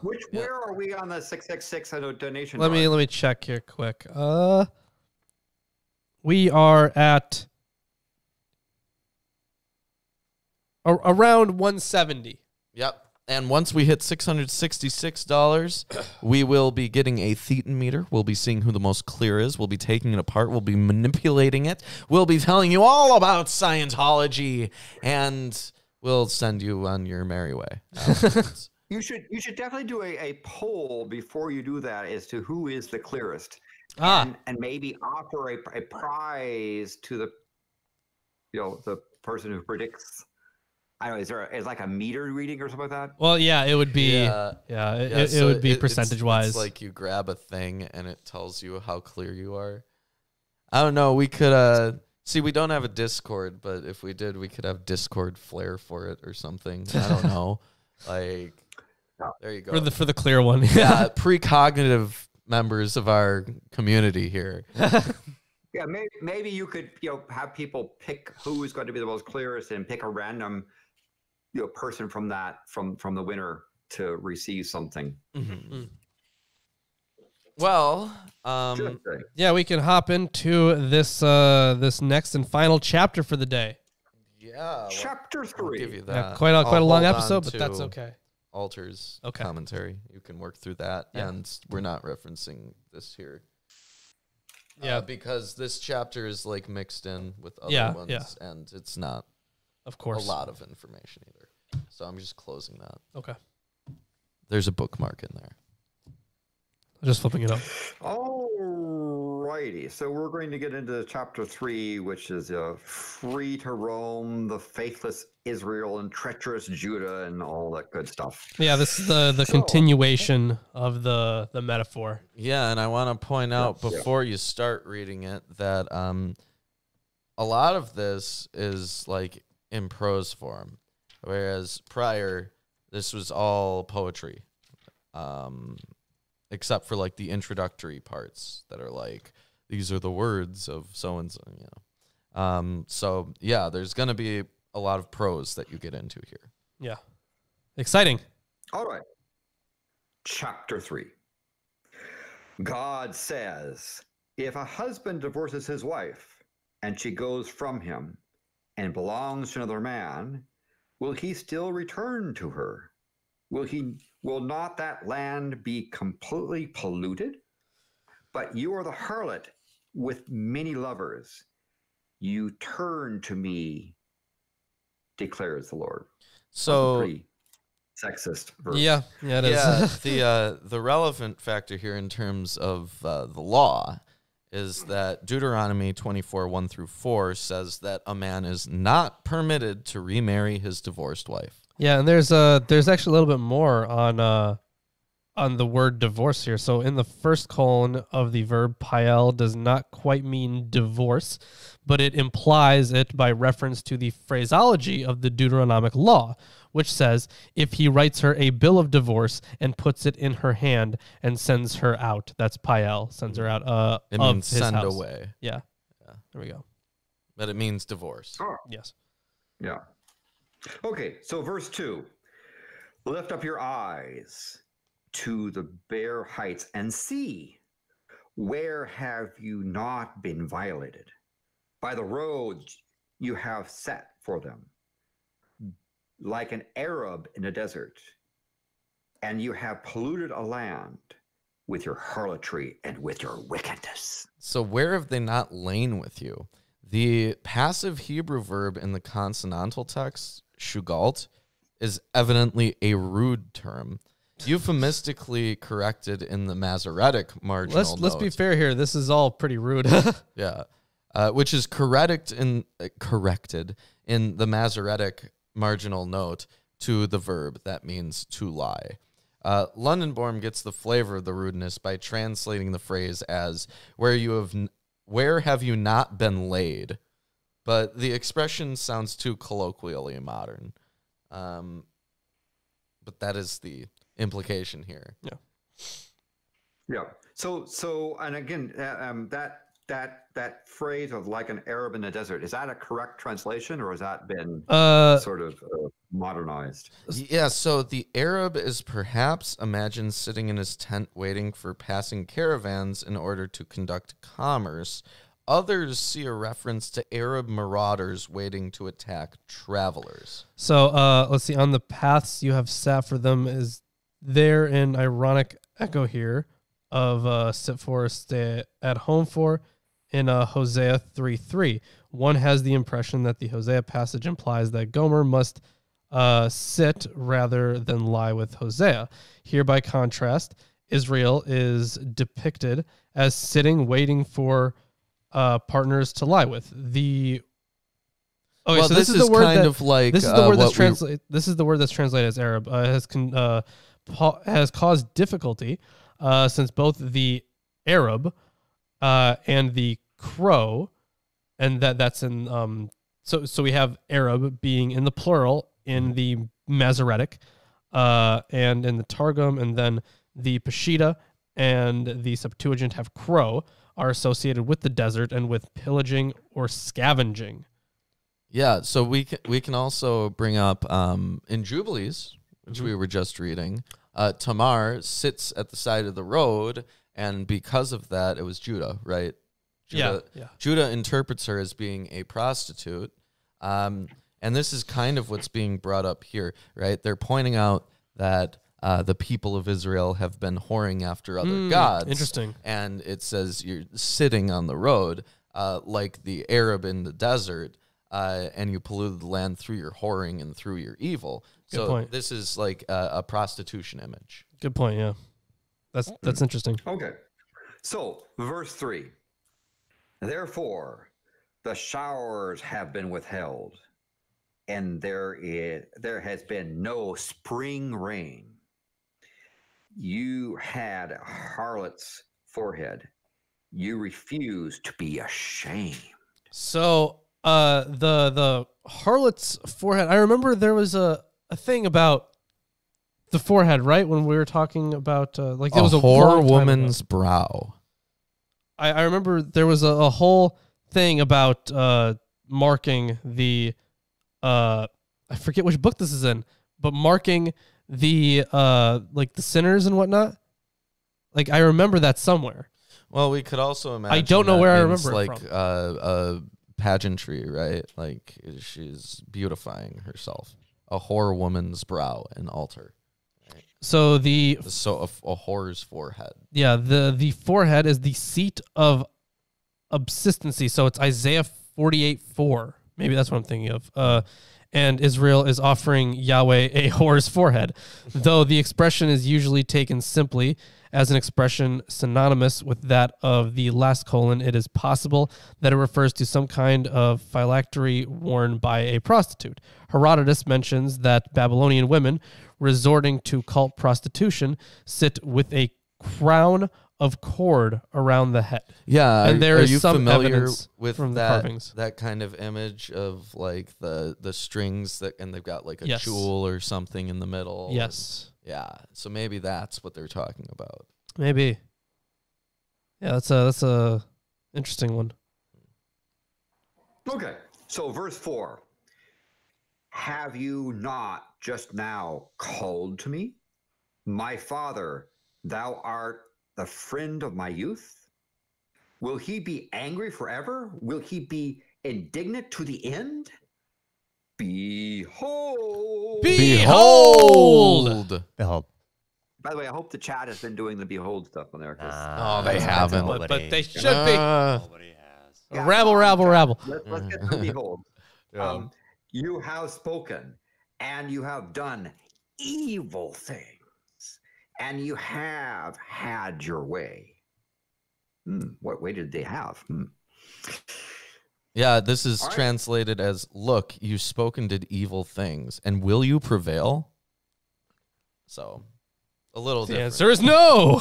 It's Of course not. It's a rhetorical question. Yeah. You're gonna fail. Yeah. By the way, I hope people have been keeping the behold count, because we've definitely had a pile of behold. Few, yeah. I haven't, but it's like 5, I think. I'm pretty sure. Yeah. It's All right. Then the Lord said to me in the days of Jehoiada the king, have you seen what faithless Israel did? She went up on every high hill and under every green tree, and she was the harlot there.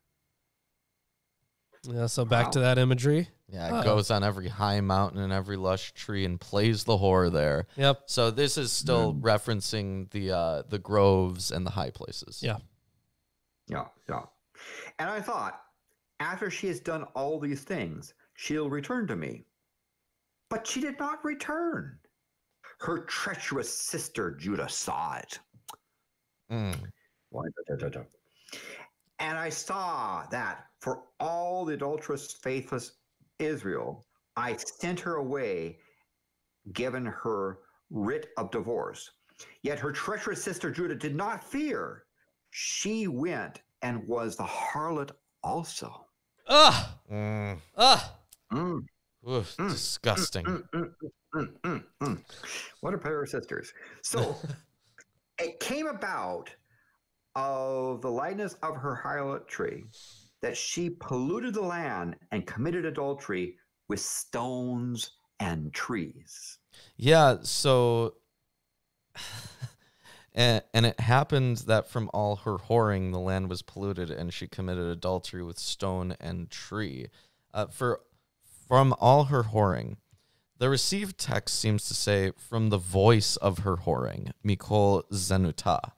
Many scholars amend this to Mikal Zenuta, claiming it means from her casual or easy whoring. But kal is an adjective that does not make syntactical sense as a construct form with Zenuta. This translation instead reads Mikol Zenuta, from all her whoring. So there is some difficulty with this, but it means what you think it means. No. So verse 10. And yet, in spite of all her treacherous sister Judah, did not return to me with all her heart, but rather in deception, declares the Lord. Moving on to verse 11. Unless you want to have a commentary on that, because we're going to go to a new, there's a new chapter or a new paragraph here. Yeah, I mean, I got nothing to add. Yeah. All right. And the Lord said to me, faithless Israel has proved herself more righteous than treacherous Judah. Go and proclaim the words towards the north and say, return, faithless Israel, declares the Lord. I will not look upon you in anger, for I am gracious, declares the Lord. I will not be angry forever. Yeah, so the likely location is not the kingdom of Israel, calling out the words to the north. Long destroyed, and its population largely replaced by people brought in from elsewhere in the Assyrian sphere. But the northern reaches of the Assyrian Empire, to which the inhabitants of Israel have been exiled. This prophecy, enunciated a century after the destruction of the northern kingdom, surely expresses what is no more than a utopian hope. For by Jeremiah's time, the exiles would have been assimilated into the surrounding peoples and would have lost their national identity. Yeah, Okay. that's So that works. So I go on to saying, only acknowledge your iniquity. that you have transgressed against the Lord your God, and you have scattered your favors to the strangers under every given green tree. You have not obeyed my voice, declares the Lord. Yeah, of course, strangers there being Return. foreigners. Foreign gods. Yeah, foreigners are there. And return, O faithless Israel, declares the Lord, for I am master to you, and I will take you from a city and two from a family. So one I from will a bring you town. to Zion. Okay. One from a town and two from a clan. This looks like a version of the notion of the saving remnant articulated by Isaiah. Only a small minority will be saved and brought back to Zion. That is what it intends. Yeah. Yeah. It's like, yeah, I will take one from a city and two from a family and bring you to Zion. Or bring you to salvation or something. Then I will give you shepherds after my own heart, whom will feed you on the knowledge and understanding. I'm So- supposing these are the Specifically, teachers. Knowledge Yeah. and understanding, because I thought knowledge and understanding are bad things. Right, but the shepherds According here, to the Bible. as before in the book of Jeremiah, are rulers of the people. Yeah. So, Ah, yeah, the people are sheep. okay. All right. And it shall be in those days when you have multiplied and increased in the land, declares the Lord, they shall say no more, the ark of the covenant of the Lord. It shall not come to mind, nor shall they remember it, nor shall they miss it, nor shall it be made again. So the ark narrative in 1 Samuel 5-7 suggests that a fetishistic conception of the ark as a magical object had currency among the people. Well, I mean, yeah, that was the whole thing. You know, when it was in another city, it would But it destroyed the others, and it always statues. had magic powers. Yeah. I mean, like back to Korah and Dathan, right? Like people even among Moses were being punished for misusing the Ark of the Covenant. But here it says that the original Ark had been removed from the temple and lost, which one may infer from some biblical texts, but not from others, right? So I think we brought up before that once all of the gold had been destroyed in the temple, that would include the Ark of the Covenant. Yep. Yeah. Now, here is further confirmation. It's gone. Yeah, the Ark of the Covenant has been destroyed. No Indiana Jones stuff is happening here. Yeah. Yeah. At that time, they shall call Jerusalem the throne of the Lord, and all the nations shall be gathered to it for the name of the Lord in Jerusalem, nor shall they walk any more after the stubbornness of their evil hearts. So- Interesting that now Yeah, that's the throne of the Lord. Right, because previously the Ark of the Covenant Yeah. so they followed up with, well, we no longer need the Ark of the Covenant, basically, right? Because now this is going to be the new throne. Yeah. Of course, now they don't have a statue to put on it. Yeah. Oh no. So in those days, the house of Judah will walk with the house of Israel. They shall come together from the land of the north and the land that I gave your fathers as an inheritance. Then I said, how will I set you among my sons and give you a pleasant land for the most beautiful inheritance of the nations? And I said, you shall call me my father and not turn away from me. Yeah, better not turn away. You saw what happened to all those other guys. Yeah, and this kind of language about God as a father, Yeah. it starts really in Isaiah, and it's continuing here in Jeremiah, but it definitely is not something that's original to the New Testament. I wouldn't say, well, yeah, like the New Testament wouldn't be like it wouldn't just introduce this whole father thing. But no, I think it started earlier. Did it start early? There may have been like one or two references, but they've really been hammering it in. And Yeah, here they've said it like multiple times in one chapter. Yeah. So, but it's still not like the father of Jesus kind of father. Well, not at this point. This is the obviously, progenitor of Yeah. life kind of father, right? Yeah. Yeah, it's Sure. my holy father. Yeah. Yeah. So in verse 20, it says, "Surely a woman treacherously departs from her lover. So you have dealt treacherously with me, O house of Israel, declares the Lord." Here's actually something interesting about the whole father thing. So the image of God as father is, of course, very old in the Near East, antedating Yahwism. There are Mesopotamian names compounded with father. For example, Shamash Abi, Shamash is my father. And in the Ugaritic text, Denel calls El his father. Similarly, the Old Testament theophoric names compounded with father are common in all periods, but texts are loath to call Yahweh Father, doubtless because of the prevalence of such imagery in Canaanite religious diction. In Exodus 4:22, however, Yahweh calls Israel his firstborn son, and in Deuteronomy 32:6, we read, "Is not he your father who created you?" Closer to Jeremiah's time is Isaiah 1:2. "Sons have I reared and brought up, but they have rebelled against me." So, like, the God is a father thing, like, as part of names, that might be more common than people thought, right? Because we have a number of stories about demigods, right? And these demigods always are introduced, like, not always, but almost always introduced in the same way that their mother was just prancing around and then suddenly got magically pregnant or something, and they say that the father is from Zeus. It's a This magic is a baby. child from Apollo. Yeah, definitely close is- to that. Yeah. So it's something like that.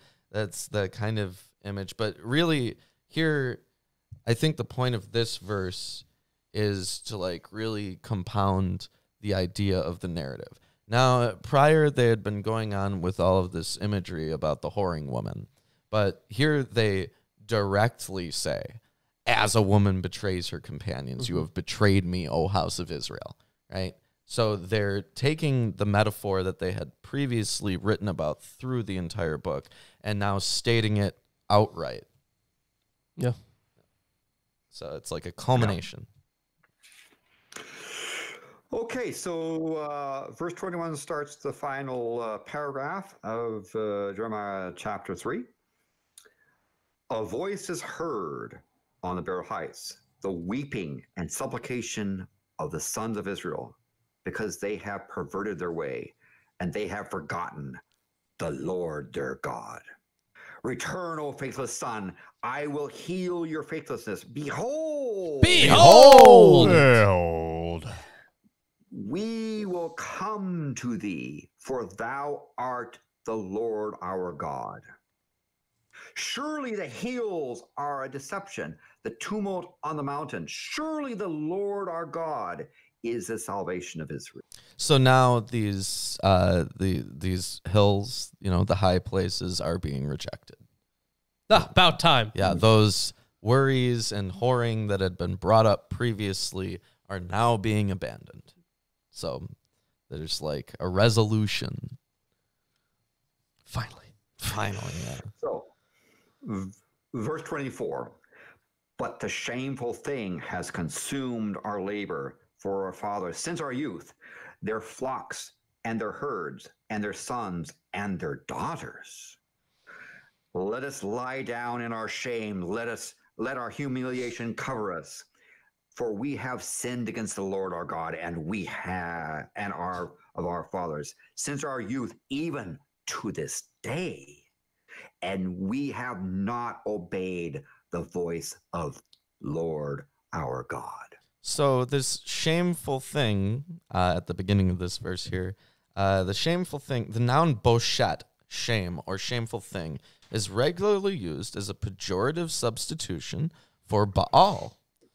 One sees this in theophoric names, where the Baal suffix has been editorially changed to boshet, as in Mephibosheth, originally Mephibaal. Yeah. So there's quite a lot here on that. So there's Ishbosheth, Eshbal, and yeah, as you said, Mephibosheth and Meribal. But the view since the 19th century that these proper names were simply censored by those who wanted to avoid the use of the term Baal may be too simple. Matithaitu Tsevat has suggested that Bosheth may be a divine name in its own right, Akkadian Bashtu, pride, guardian angel. In any event, there is no doubt that Boshet and Baal are associated, given the tradition of double names in Saul's household and in the direction of Hosea 9:10, and the very use of the phrase in the passage is indication that Jeremiah saw in the association one more way to mock Baal worship, since the word appears in verse 25 in its ordinary meaning of shame. All right. Well, with that being said, that's all the readings that we're doing today. Yeah, it is. Oh, boy. Yeah, slightly long. We did have to go through that introduction, but, I hope that you all enjoyed the viewing today. Landon, do you have anything that you want to shill to the audience? You're writing a book or something? Well, I mean, first of all, you talk about shame.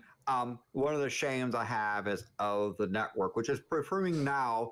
Last night, in fact, we did a tuning of the network, and my shame is that I put down on the transmitter over there essentially a middle chair, which acts effectively as a Faraday cage and block the signal. So I had really poor stuff, which now it's working just fine. So that's that interesting. is my network shame. To use the Jeremiah verses 3, you have put a Faraday cage on my signal, and the Lord has your network. Only Landon. Only Landon. I also want to declare that I am now homeownerlessness, and I'm also jobless. Right? I retired. I'll say from Cisco, and if they only turn on and pay me. They haven't paid my final paycheck, but that's another story. But I'm looking forward this month to focusing really on family-related things and trying to get paid and trying to get my medical insurance going forward, because in this country, the U.S., we don't recognize healthcare as a right. Yeah. But I am looking forward to come January. My full-time focus is going to be considering and evaluating projects of interest, and I'm going to proceed with working full-time on those selected projects. So things are coming forward. Stay tuned. Groovy. And again, please subscribe, like, share it with your landlords. Share it socially responsibly, right? You can with your ex-wife. Write the URL to our broadcast on that monolith. Oh, yeah. Go out there and write it down. Just spray paint it or something. Yes. And maybe someday, they have a store where you can get things. Maybe what you can do is to get a mask with a behold on front. Wouldn't that be nice? Yeah, that's a good idea. Is Teespring making masks? They should. Maybe. They should. I'll check. But without further ado, I think that's all we have. Well, we got some shilling. We do have some shilling to do, so check us out on Patreon. Landon's one of our patrons, and for that reason, he gets onto our show once a month. Yeah, he is. You could also get entered into the T-shirt giveaway, which we did at the beginning of the show. We did, and Landon, of course, won that. You can see all of our video scripts. Yeah, you can also that's for $1 a month. That's pretty good. You can get our self-published books. You can get invited to live events if we hold any live events. It'll be in the future, obviously. We also have Teespring, which we've brought up before. Yeah. And Facebook and Twitter. Those are free to follow us on there. T-shirts like this. Yeah. Yes. Yes, you can. Like and of course, they have a reading list.